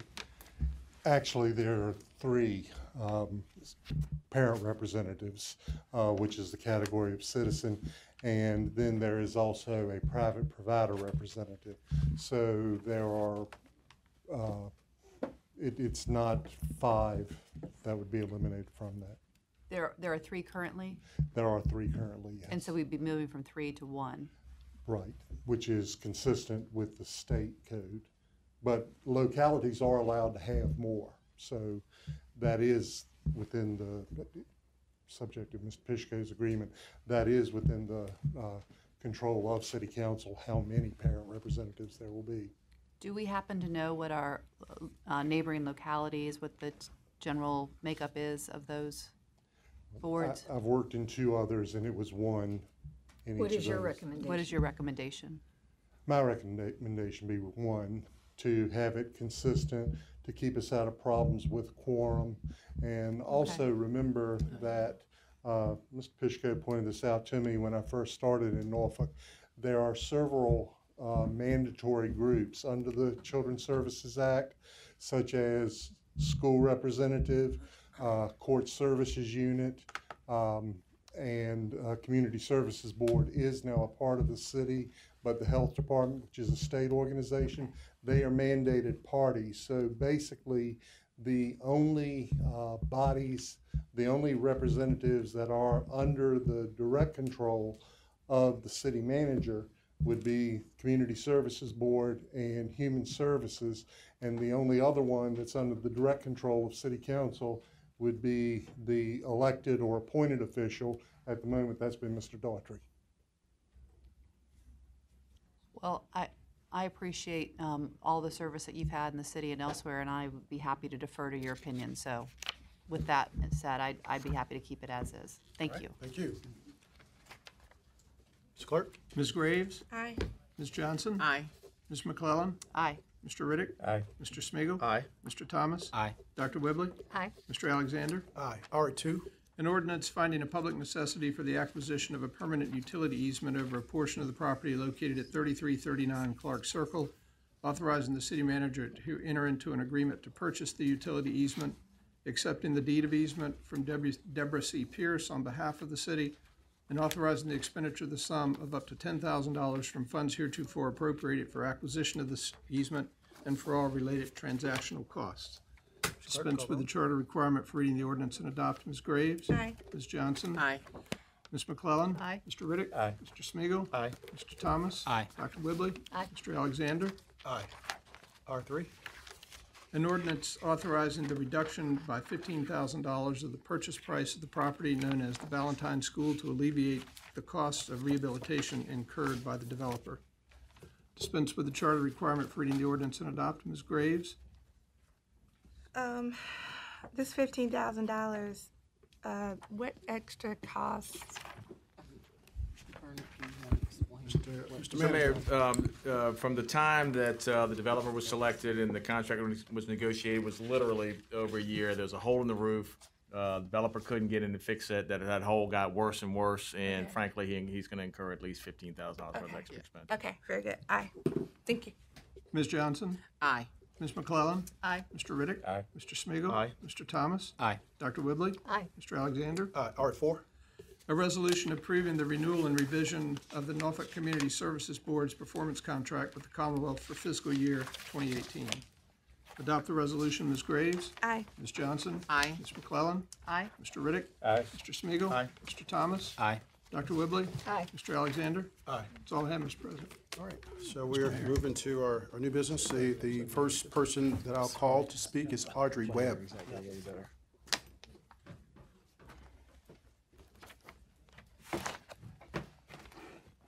Good evening, everyone. Good evening, welcome. Audrey Webb. I live at 4115 Holly Avenue in Norfolk, Virginia, and I chair the Norfolk Environmental Commission. And we do have members here today, if they would like to stand up and be counted. There we go. Nice representation. Everybody has one of these folders, and the top item is a letter to you all. And what we're presenting this to you this evening because in our advisory capacity, we would like you to consider this letter as it regards offshore drilling and seismic testing. And I will read the letter to you. Dear Mayor Alexander, members of the City Council, the potential for seismic testing and drilling for oil and gas off the coast of Virginia is moving forward quickly. Like many other cities on the Atlantic coast, Norfolk has the opportunity to make a statement regarding the effect this could have on our community. As a group tasked with advising on environmental issues, the Norfolk Environmental Commission has considered the benefits and risks to the city from seismic testing, exploration, and drilling for oil and gas off the coast of Virginia, and offers the following thoughts for your consideration. We support the diversification of our economy and the creation of new well-paying jobs. However, oil and gas exploration and drilling off of our coast promise to bring very few long-term jobs and will adversely affect the mainstay of our economy, the military. Both the U.S. Navy and NASA have expressed serious concerns regarding the impacts that oil and gas drilling off the coast of Virginia will have on their operations in the same areas. The U.S. Navy carries out critical operations and training exercises in the Atlantic Ocean off of our coast. In a report released October 30th, 2015 by the Department of Defense, the lease areas off the coast of Virginia were classified in two categories: no oil and gas activity and no permanent oil and gas surface structures. This is a recommendation of the Department of Defense for these areas off of our coast that are critical to their training operations. In addition, oil and gas operations are potentially very risky to our waterways and beaches. The effects of disaster similar to the BP Deepwater Horizon spill in 2010 would be catastrophic for Hampton Roads tourism, commercial fisheries, recreational fishing, and our quality of life as Norfolk residents who enjoy our rivers and beaches. The concern for environmental risks extend beyond a potential disaster to the problems associated with seismic air gun blasting and the day-to-day operation of exploration equipment, drilling operations, and transport of gas and oil.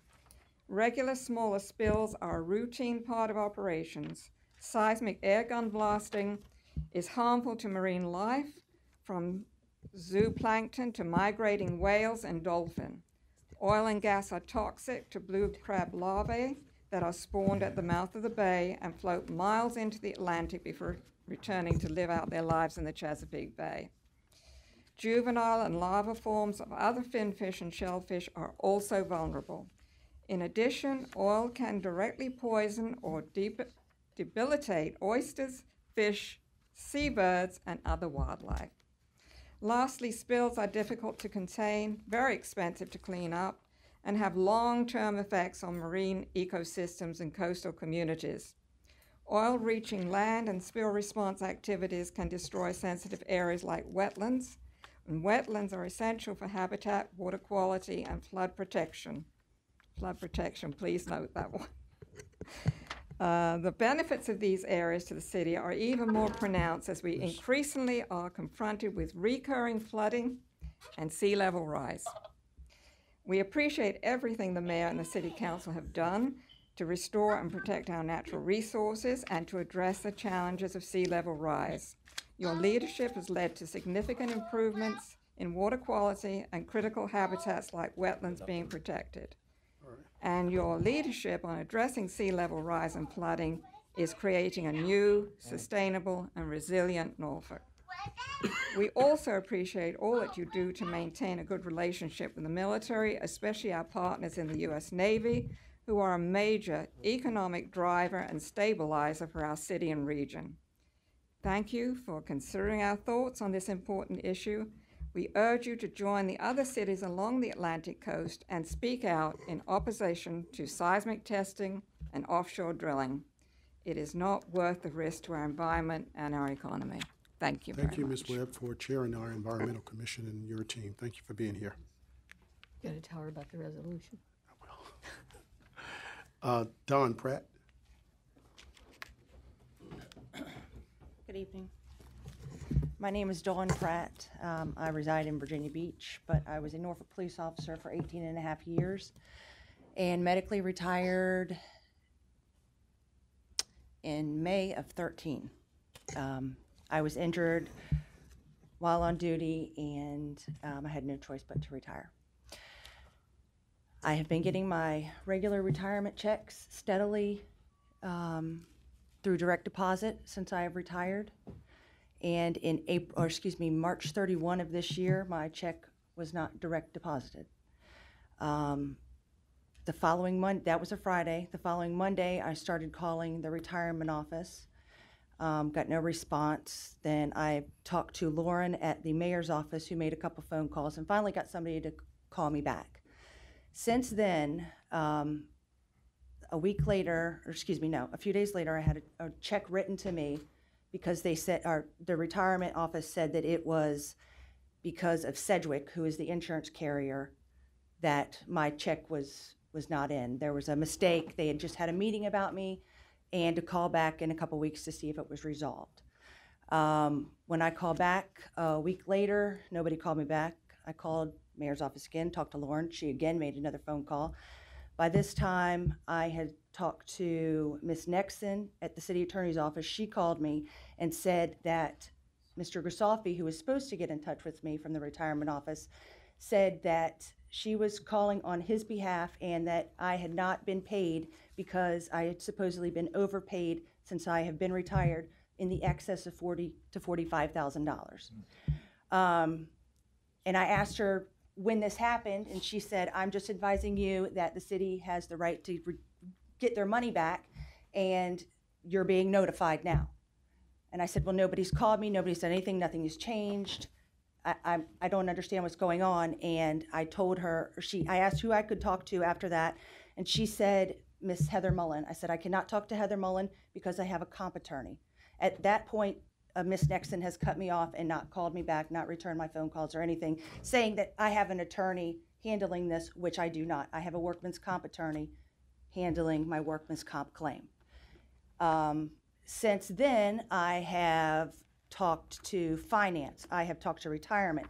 I have talked to Mike Goldsmith from the city manager's office, who I worked for as a police officer, and he had nothing to give me. He said that there's some big mess up with the city and they don't know whether it's Sedgwick or if it's the city, but nobody has ever contacted me to this day of why my checks are not arriving, or my direct deposit. In December of 2016, do I need to stop now? You can wrap up your. Okay. In December 2016, I was overpaid. I was overpaid. My direct deposit was put in twice in December of 16, and I called the city, and it was taken care of. It was taken out. Like I said, since nobody has ever contacted me, I went to the news last week because nobody will talk to me. Nobody will say, hey, this is what you owe. Hey, this is why you owe it. Hey, this is when it started. This is when we found out. I know I'm not the only one. Supposedly there's 5. I've talked to another one that the same thing has happened to. We have no idea what's going on. If I owe money, then let's get a payment plan and let's pay it back. I'm not saying that there's not something wrong with my checks. I have no idea. I have paperwork stating this is what you are paid every month as a retiree. That's what I'm getting paid. If I had ever gotten anything else, I made a phone call to retirement. I talked to Miss Potter Griggs multiple times. She knows me by face. She's not there anymore. Yeah, so let me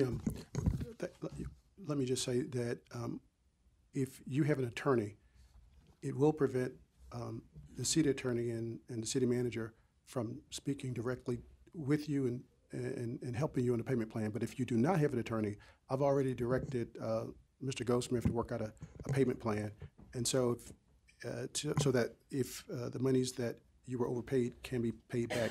And so if you don't have an attorney, I think I don't have an attorney. I have a workman's comp attorney is what I have. But why does it take me coming here to get an answer? Why couldn't somebody there talk to me? Why couldn't somebody there talk to me, or retirement that said they were going to call me and give me, updates? Mr. Pishko and Mr. Chief Goldsmith, they're willing to talk to you and work out your payment plan. Okay? Thank you. Thank you for coming. Mr. Mayor? Yes, If we Ms. have Graves. other people like that, she said there were other people, if we have other people like Yes, that, we need to there make are. sure that people know what's going on with their money. I mean, we can't just not pay people and expect them to be okay So, with Ms. that. Graves, I think this case is a little different from Okay. the previous cases that we dealt with early in the year. The But I people was that are still going- getting a check every month, or a direct deposit every month, and it stopped Yes, ma'am. without any cause, nothing, no letter. I talked to somebody the other day for 2.5 hours. He was notified 2 weeks ago, and he's been trying to get answers since April. I think we 1st. just need to make sure people are notified. Ms. Pratt, we're willing to work out a payment plan. You will hear from our attorney and Mr. Goldsmith and structure that payment plan. Can you tell me when? You'll see Mr. Goldsmith at the back of the chamber tonight. Okay, Thank thank you. you. All right, thank you.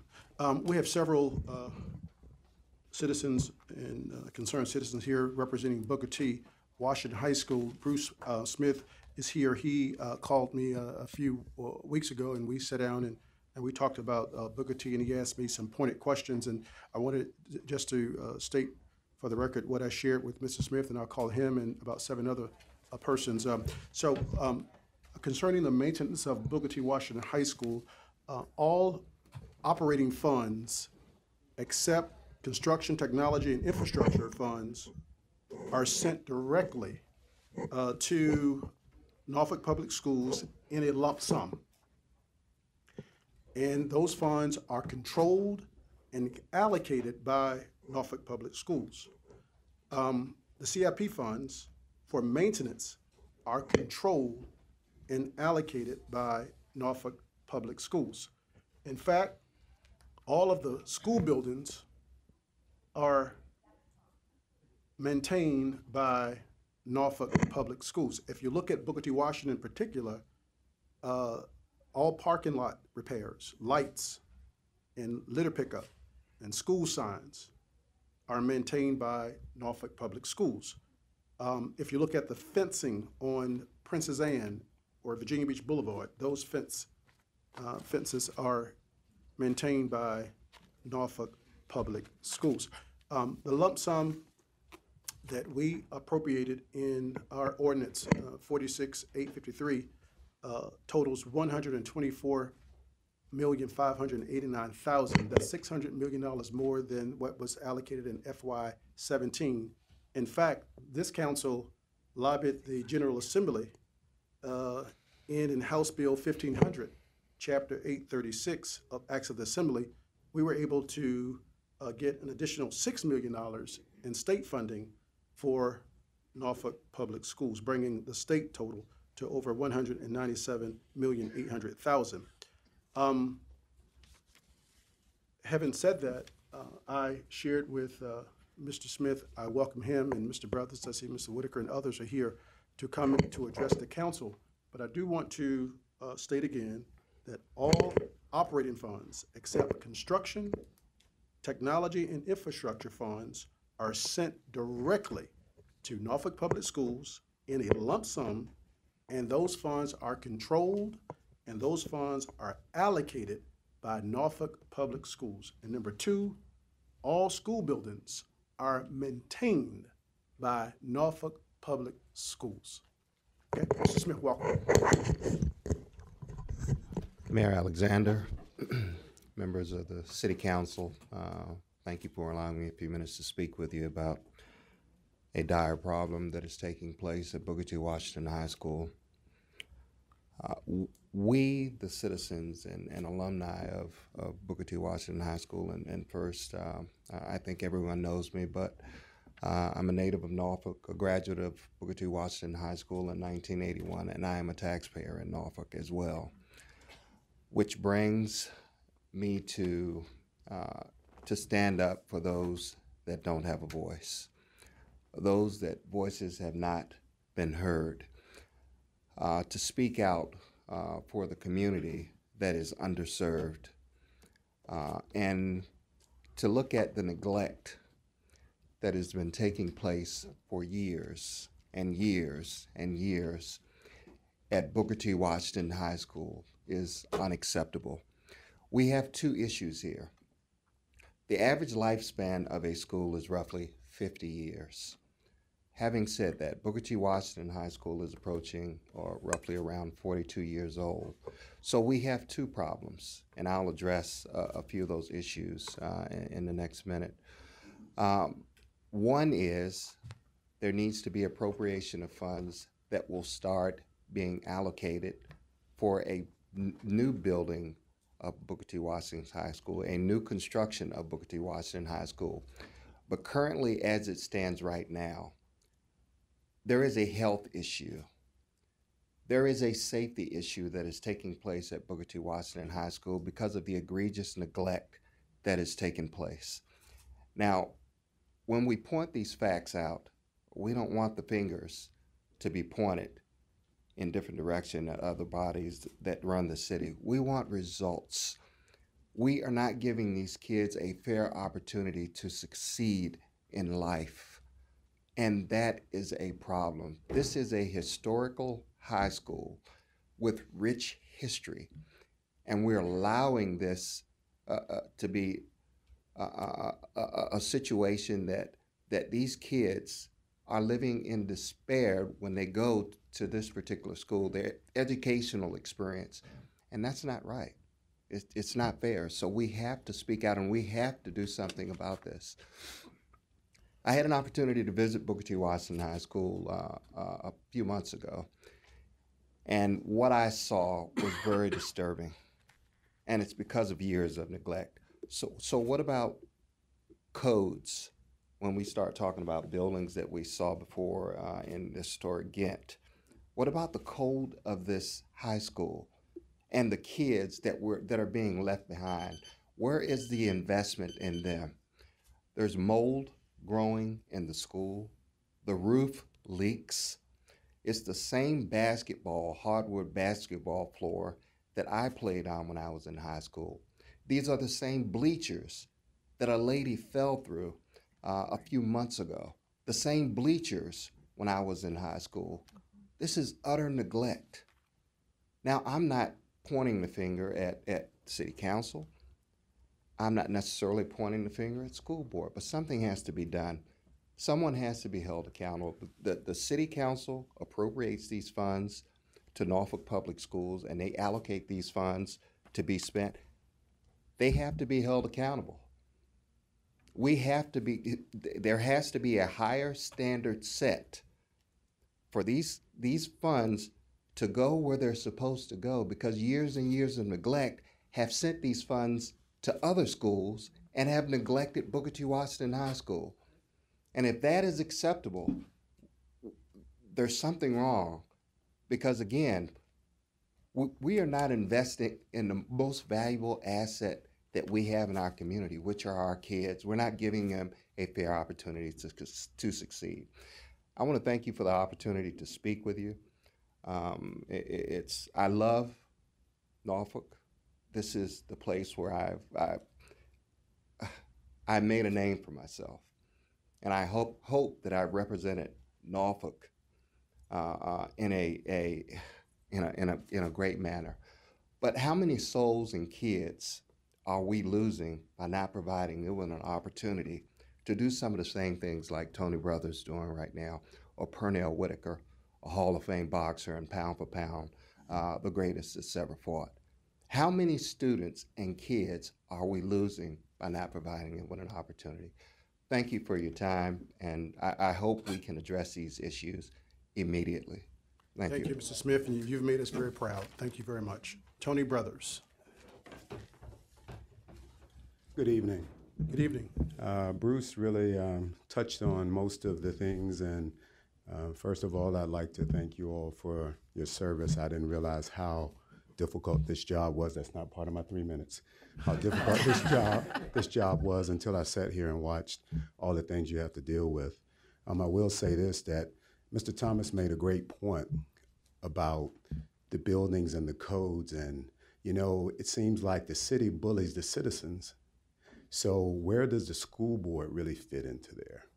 So like if the city appropriates money to the school board and there is no checks and balances on where it's going, that's a problem.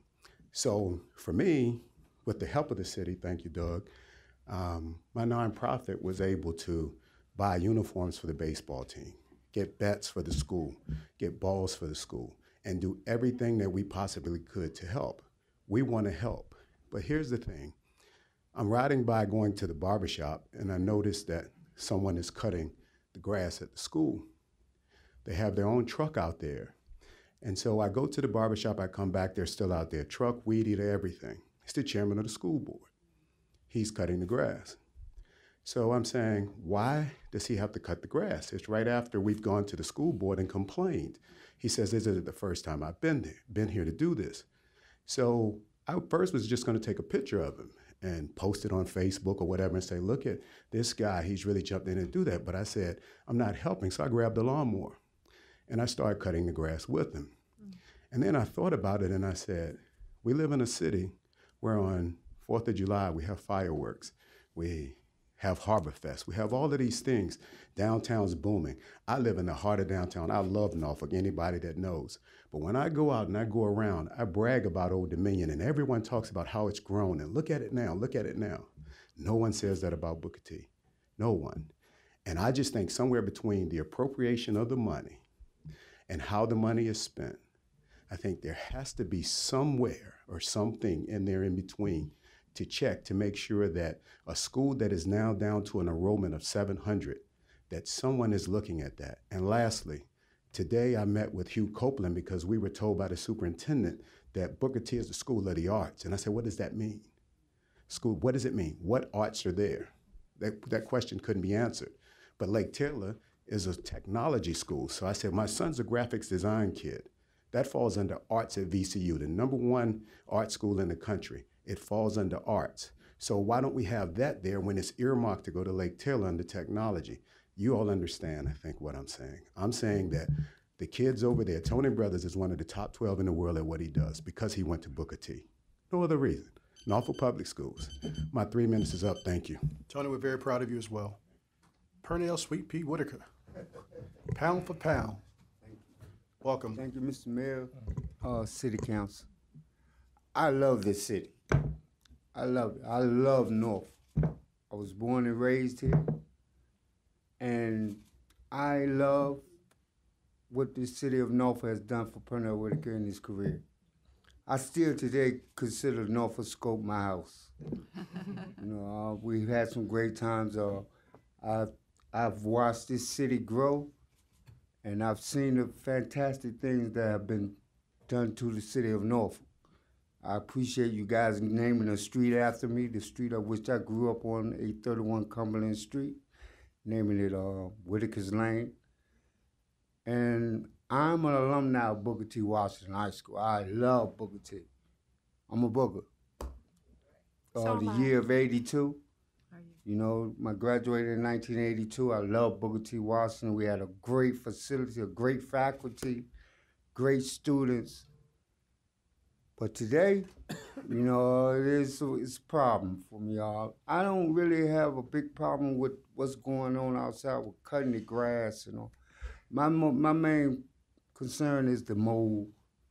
The mold and the air conditioning running in and out for weeks.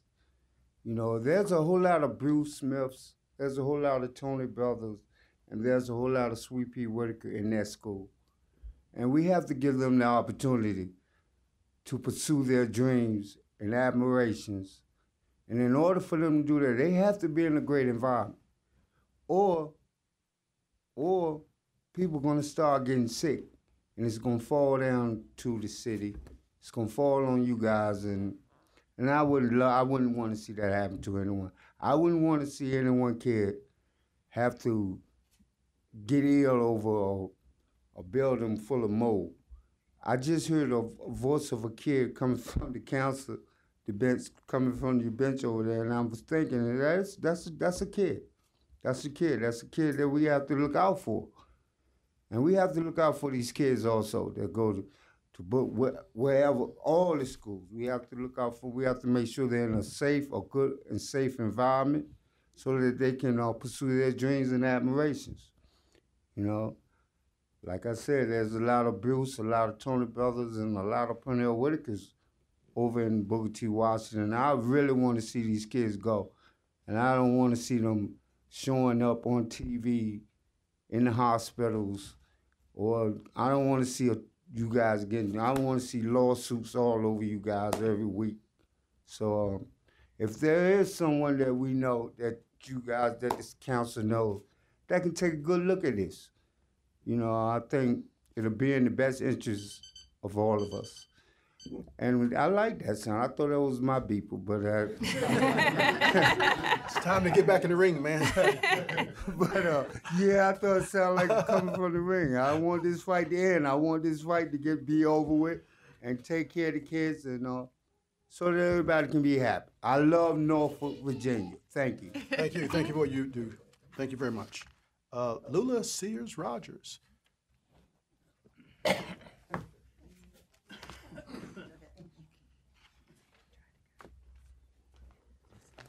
Good evening, everyone. Good evening. To Mr. Mayor and members of the City Council. I am a 1959 graduate of the historic Booker T. Washington High School, the only Norfolk high school to hold graduation in 1959, the only school to hold graduation in 1959 due to the closing of the secondary schools of the city of Norfolk to comply with the laws of massive resistance. Some of you remember that Mayor Frame had we had a big ceremony for the 50th year. We're getting ready to come to the 60th year in February the 2nd. That's when the schools open, February the 2nd, 2019. 13 of my 15 siblings are graduates of this school, making it a total of, in my extended family, 51 persons in my family have graduated from Booker T. Washington High School. Booker T. Washington joins the I.C. Norcom High School in being the last of the remaining historical high schools in the state of Virginia. We need your help. This school needs to either be repaired, refurbished, rebuilt, one or the other. We can do this, and we need your help. The school is 43 years old, and the building needs to be brought back to mint condition to make it attractive to the students of Norfolk, as are the other high schools in Norfolk. What can we do to stop the students from walking past this historic school to attend other high schools that are more inviting, Maury, Norview, Granby, Lake Taylor, thus keeping the enrollment at this all-time continuous low, as he said, of 700.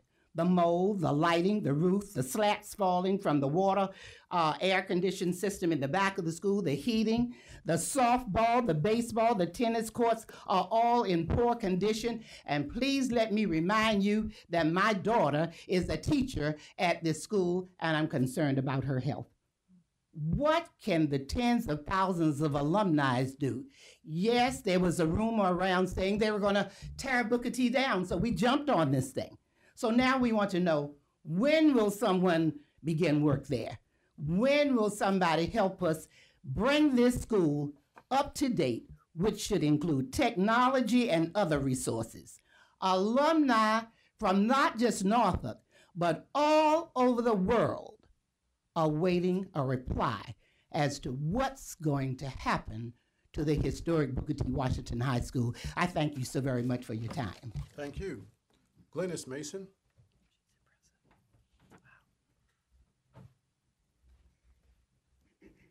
My name is Glennis Mason. My address, 3736 Wedgefield Avenue, Norfolk, Virginia. Good evening, Mayor Alexander and esteemed members of the City Council.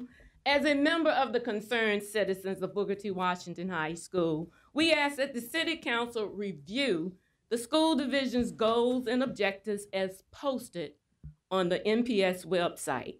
In part, it states, the school environment should be responsive and conducive to learning.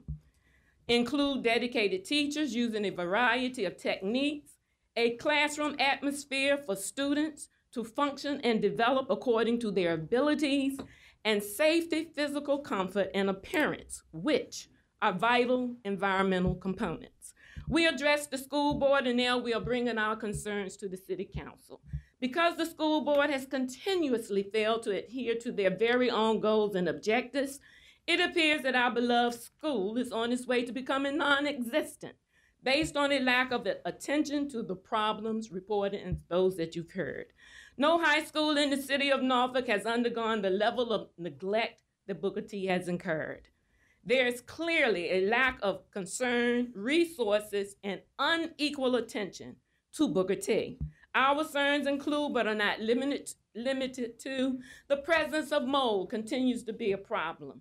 Booker T does not have any spring sports or home games because of demolished tennis courts, poor lighting, inoperable bleachers in the gym that lack guardrails for safety precautions, an outdated track, no dugout for softball games, and the athletic department must utilize their funds to transport students to other schools to practice, therefore reducing funds available for the students' athletic activities. Equipment required to to make Booker T a school of the arts is obsolete. The school has what appears to be CRT monitors available for classroom use, which contain lead, and the only flat screen TV is in the teacher's lounge. The multimedia class needs to be updated with soundproof walls. Carpets need to be replaced. Tripods are needed for studio cameras. Updated software and computers are necessary for both the lab and the photography class. A light board that works is required, and the addition of a recording studio is needed as an added means to recruit students and to enhance the specialty program. Some improvements have been made in the auditorium. However, the new chairs are not numbered, causing seating confusions at events. Lighting was replaced with substandard 28 wattage instead of the original 90 watts. Other lights were replaced with 200-watt household bulbs. Can I continue? Several requests were made to retrieve the state-of-the-art bulbs, but the requests were never answered. The school needs to be power washed or painted. At the City Council on June 21st, Mr. Rodney Jordan, School Board Chair, confirmed that rumors that we've heard of the school being closed was false, and that no plans to close or relocate the school were being considered by the board. However, a 15 or even a 20-year plan was not divulged. In closing, we, the community, alumni, and concerned citizens, will continue to address these problems until they are fully resolved, contacting other agencies if necessary to ensure our students' safety. Because we know our students deserve to learn in an environment that provides support for their educational needs, because we know that this can be achieved at Booker T. Washington High School. If the school system, what seems to be the impression, ceases its constructive efforts to close this school by withholding resources that will make the school successful. With your assistance and making sure that the school board distributes funds appropriately and fairly, the pride that derived from the rich history and legacy of Booker T. Washington High School in Norfolk, Virginia, can continue. Thank you. Thank you. Charles Gore.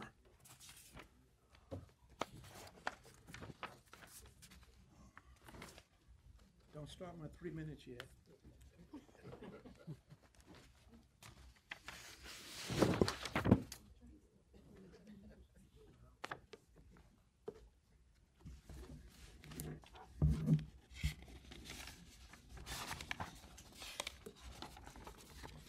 Good evening.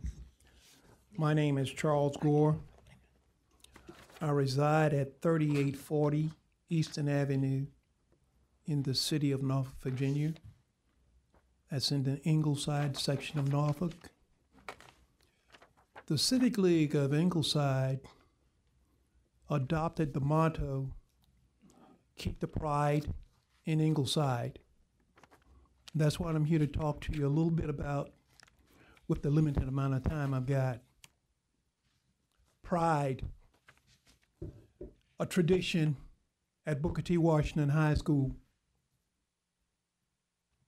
We're a family that are steeped in pride. That's in our history. I'd like the family to stand up and let the people see you, if you would.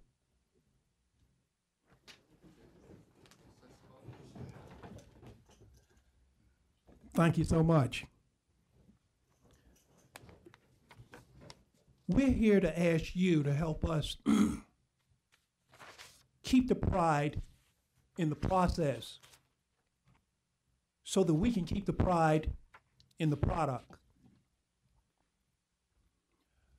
I'm going to use the word blessing because I am blessed to have been able to see Booker T then and see Booker T now. I graduated in 1962.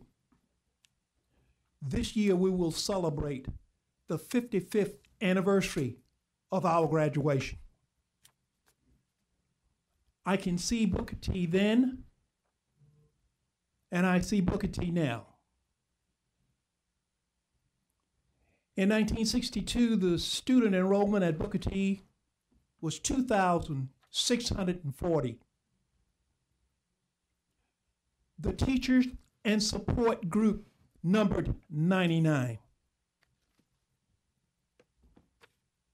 There was a marching band of 120 students. We had a band director, Mr. James Moore Clark. We had a choir director, Mr. I. Sherman Green. They're legends. I went to that building they call the factory. But the tradition remained and was transferred from the factory to the new school. And the thing about the factory was we produced world-class scholars and athletes. We've always had a tradition that we take pride in the process so we can have pride in the product.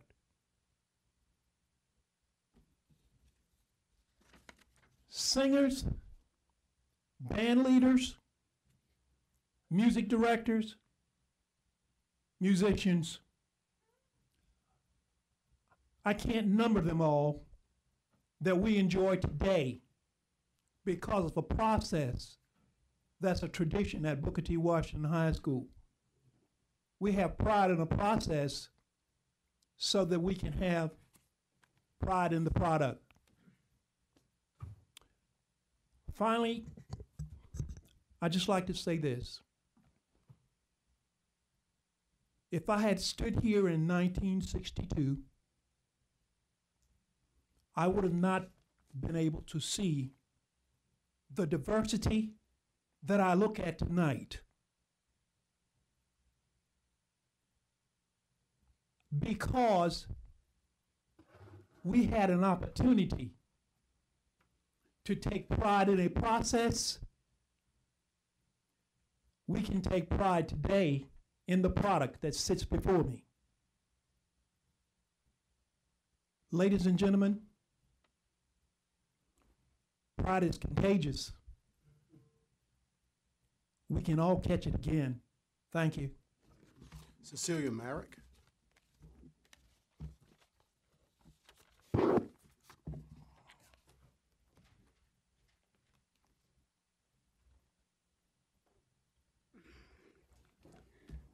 Good evening. Good evening. Mayor Alexander, members of the City Council, Ms. Johnson, and ladies and gentlemen. I am a 1961 graduate of Booker T. Washington High School. I am a resident, again, in Norfolk, Virginia.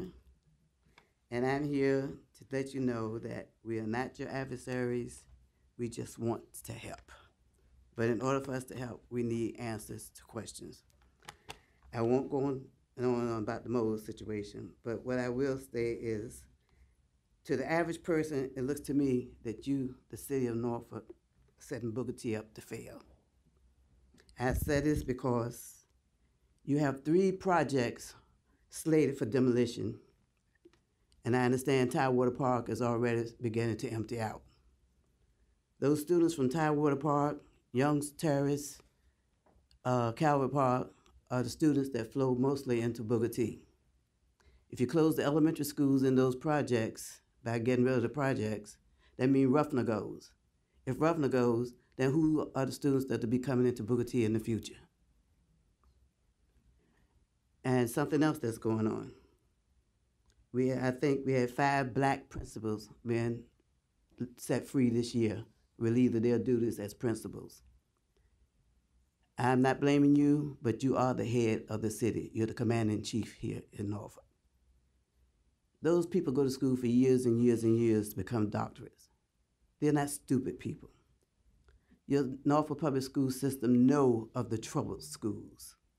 And they are wise enough to know also that a troubled school won't be turned around in 1, 2 years, not even maybe 3.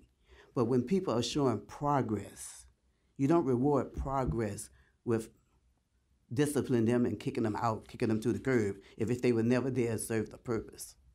I said in that public school meeting also last month, those kids from Ruffner came in crying, begging the Norfolk public school system to not let that principal go. She was teaching those kids to have faith in themselves.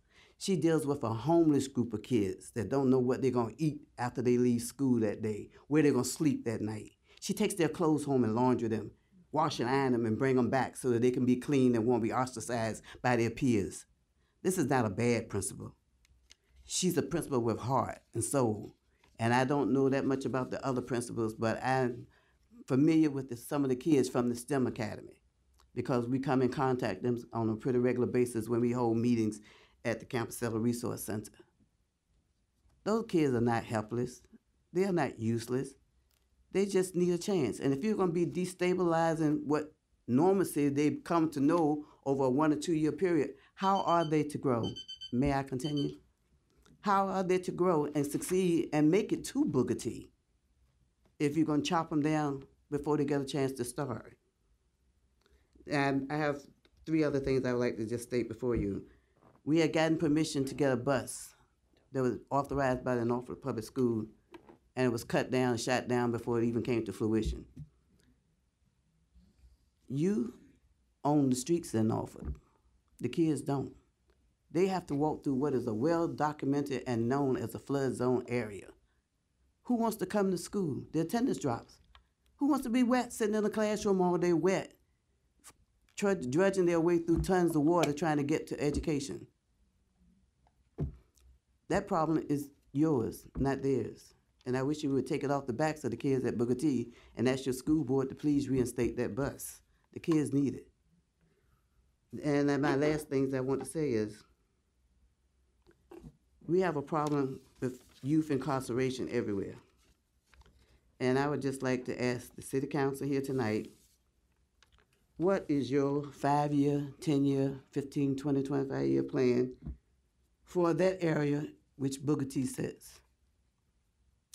With the demolition of those projects, has to be something else on the drawing board to be put there in the future. And that will affect the students who are enrolled or will be enrolled in Booker T.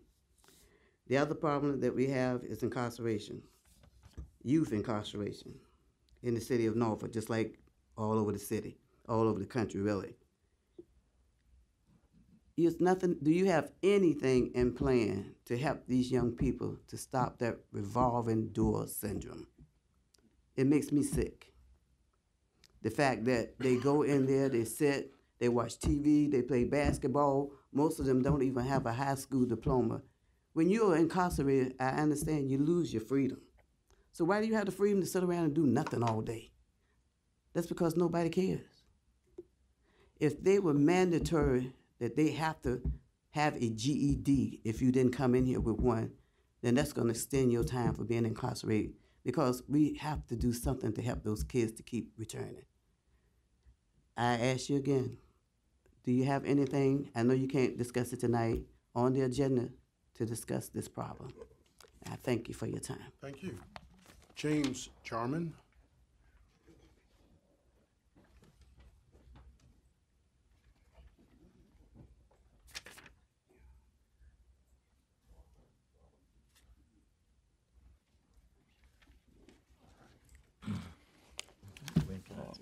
Good afternoon, Council. Good afternoon. I'm James Jarman, Jr. I reside at 5503 Barn Hollow in the Poplar Hall section of Norfolk. I came to readdress same issues. I would be remiss if I did not mention my Booker T family. I'm also alumni from Booker T. I graduated from the one that's there now. In an interview with the TV station, I simply asked them to let's work together and everybody put some skin in the game and try to keep history from repeating itself.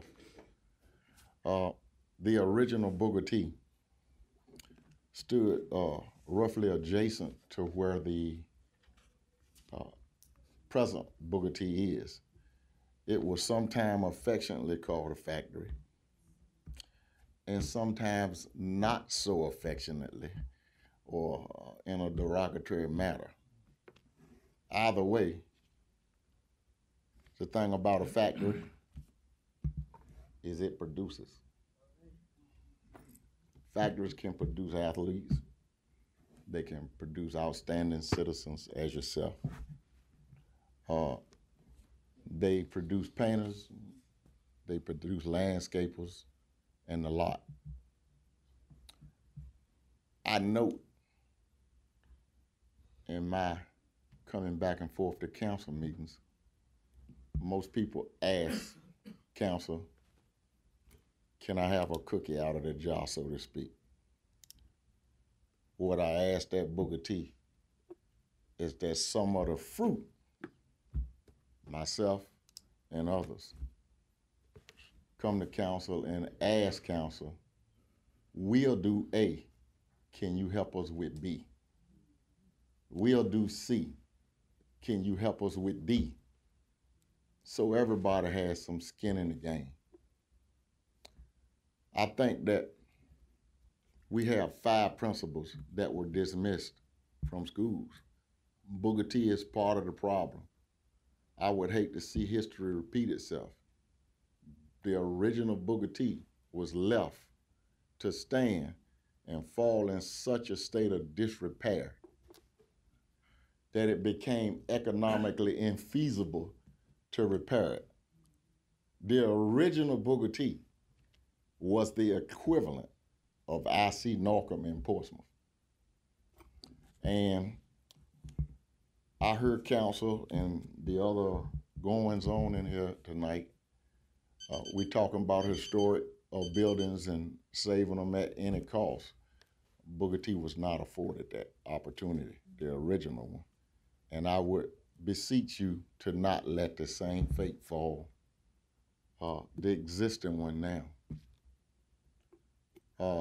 In short, we have children and our seeds into the future, as I have spoken to you before, at the Southside STEM Academy, Booker T, Ruffner, and a lot of the affected schools. I realized the schools and the situations did not get that way overnight. And they're not gonna be cleared up by the stroke of a pen or dumping money on them and be cleaned up overnight. But I think we can work together as a community and as a governing body, and we can make some progress in toward the right direction. Very few people I notice come to council and compliment them on anything. You get a lot of complaints. So I would say this to you. I'm always pleased to see a governing body start out their meetings acknowledging our Lord and Savior. I'm also pleased to see a governing body pledge allegiance to the flag. I want you to remember the students at Southside STEM Academy, Booker T, Ruffner, and the other 4 schools don't have that option. So I think it's time to stand up and be counted as men and do what we can. If you do the best you can and give your all, you gave it. Nobody can complain. Thank you for your time. Thank you. Mr. Riddick, you have some comments you would like to make. Mr. Riddick. Yeah, first I'd like to thank all of you who have come down with the passion that you've expressed about Booker T. Washington. I finished Booker T 50 Careful. some years ago, 51 years ago. Mayor Alexander's mother and I finished the same year. And believe it or not, at our class, we had 647 graduates. And now you only have 700 students there. As Mayor Alexander mentioned earlier in his comments, the school board has its own autonomy. And once we give them the funds to operate the school district, it's up to them to allocate them. But it's unfortunate that in this particular instance, I'm going to ask this council to have a discussion on the possibility, and it would take the majority of this council to have a discussion, and we probably won't be able to do it until our retreat because we get ready to go on vacation. And but I think we need to evaluate the school. The first thing we need to do is eradicate the mold, anything that's going to make these youngsters, ill in the upcoming school year, and anything that's going to make the school safer. We need to do that. When we built the field houses and the athletic fields at Booker T, we had to do it with the city council's money because the school board decided that if we gave them the money, they were not going to put it in the field houses. They were not going to put it in athletic fields at Booker T, Lake Taylor, and over at where ODU is, where Granby and Maury play, Powhatan Field. So my suggestion would be if the council would consider it, because I mean, we talk about this school, a lot of our schools have needs, but this particular school is a very crucial need because it does have health and safety involved. But I'd like to have this council to have a discussion about evaluating what's wrong with BTW, the possibility of advancing them the cost of repairs, and then deduct it from future budgets. If it's somehow we could find the money to repair it, and then in the next, and if it's maybe $2 or $3 million, then in the next 6 or 7 budgets we debit that for $300,000. But it's going to take a discussion on a part of this entire council because all of us represent schools in our districts that need repair. And so I just hope that we can have an honest discussion about Booker T. Washington, realizing the historical aspects of it and do what's necessary to make it a viable entity.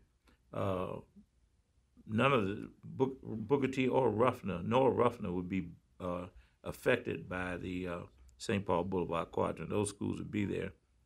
And so it's important that we recognize the impact that they're going to experience and do what we can do to, get ready for it.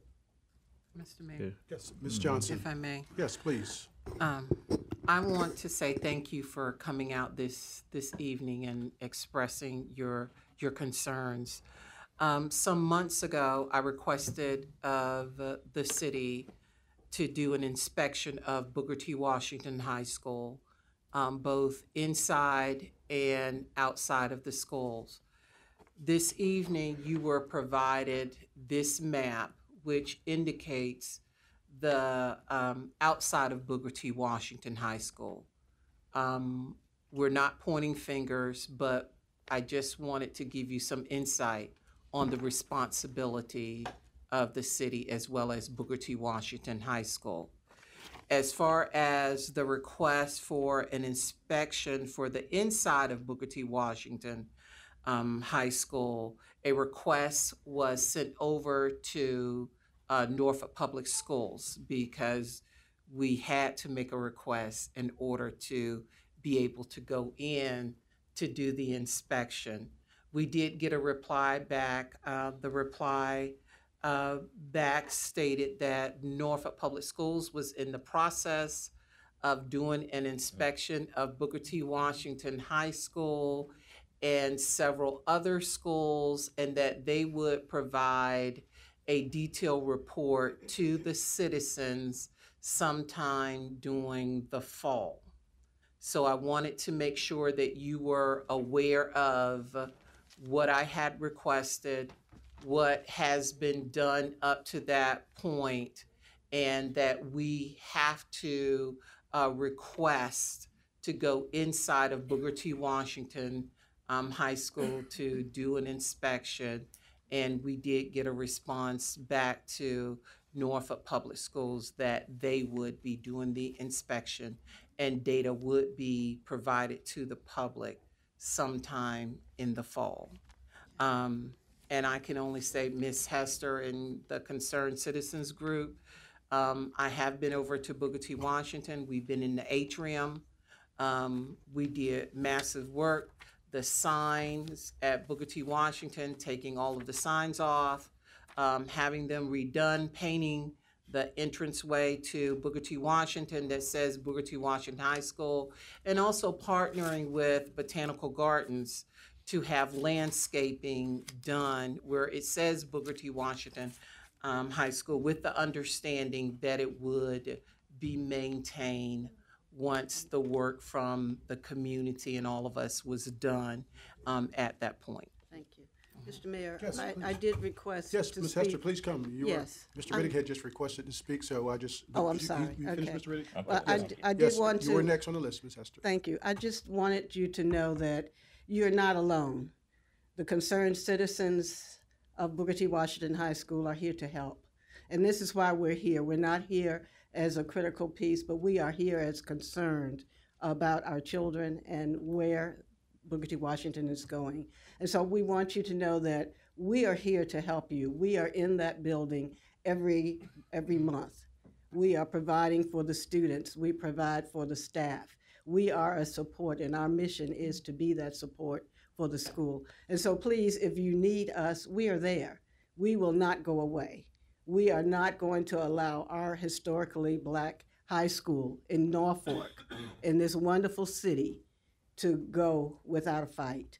We are not going to allow our children to spend days sitting in mold and dampness and an environment that is not conducive to education. And I do want to thank you for allowing us to be here, because we will come back. We're not done until it's done. So if you have ideas, or if you would like for us to serve on commissions or committees, we're available.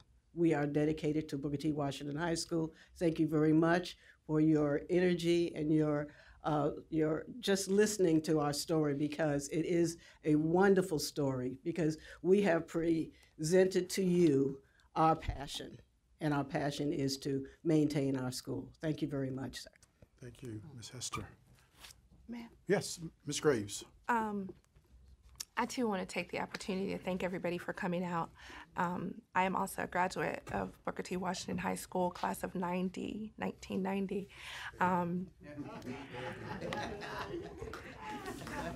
Booker T. graduate is still a Booker T. graduate. And I remember when I went to Booker T, everybody said I went to the new school, and it didn't quite seem to me like it was new, but I guess it was compared to the old Booker T. I find the conditions of Booker T to be quite horrific, and especially given the population of students that we serve who may not come from the greatest home environments, and we send them to school expecting them to do well, and they may have, quite honestly, crappy home lives, and then we send them to a crappy school. And so I think that what we can do with all of the classes that are involved, and all of the individuals that are involved, all of the celebrity status that we have that came from Booker T, all of the local interest that we have that has come from Booker T, is possibly formulate a public-private partnership for the funding of some of these repairs that need to be made to Booker T. Washington High School. We can't make more widgets. We can't raise taxes. That's just not something that we can do. But what we can do is, everyday ordinary citizens pledging funds to help to raise the money, using some of the celebrity status that we have from Booker T, not just the ones that are here, but reaching out to the ones that are in other localities that have moved out of the area, that are concerned about Booker T, and that would be willing to lend their name, their talent. We also have individuals who are in the building fields, who might be willing to lend themselves, their crews, their whoever to help make these things happen. And so I think if we put our heads together, we can solve this problem. It's unfortunate that the neglect of the school has gone on far beyond what it should have. But I think that we have an opportunity to put our heads together and do something great for, as one of the speakers put it, this historically black high school in the city of Norfolk. Okay. Thank you, Ms. Graves. All right, Danny Lee Ginn.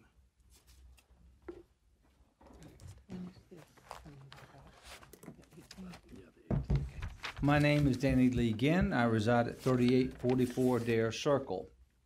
I was here last week and was delighted that you had nominated Mr. Smith as our city council, as I had congratulated you all.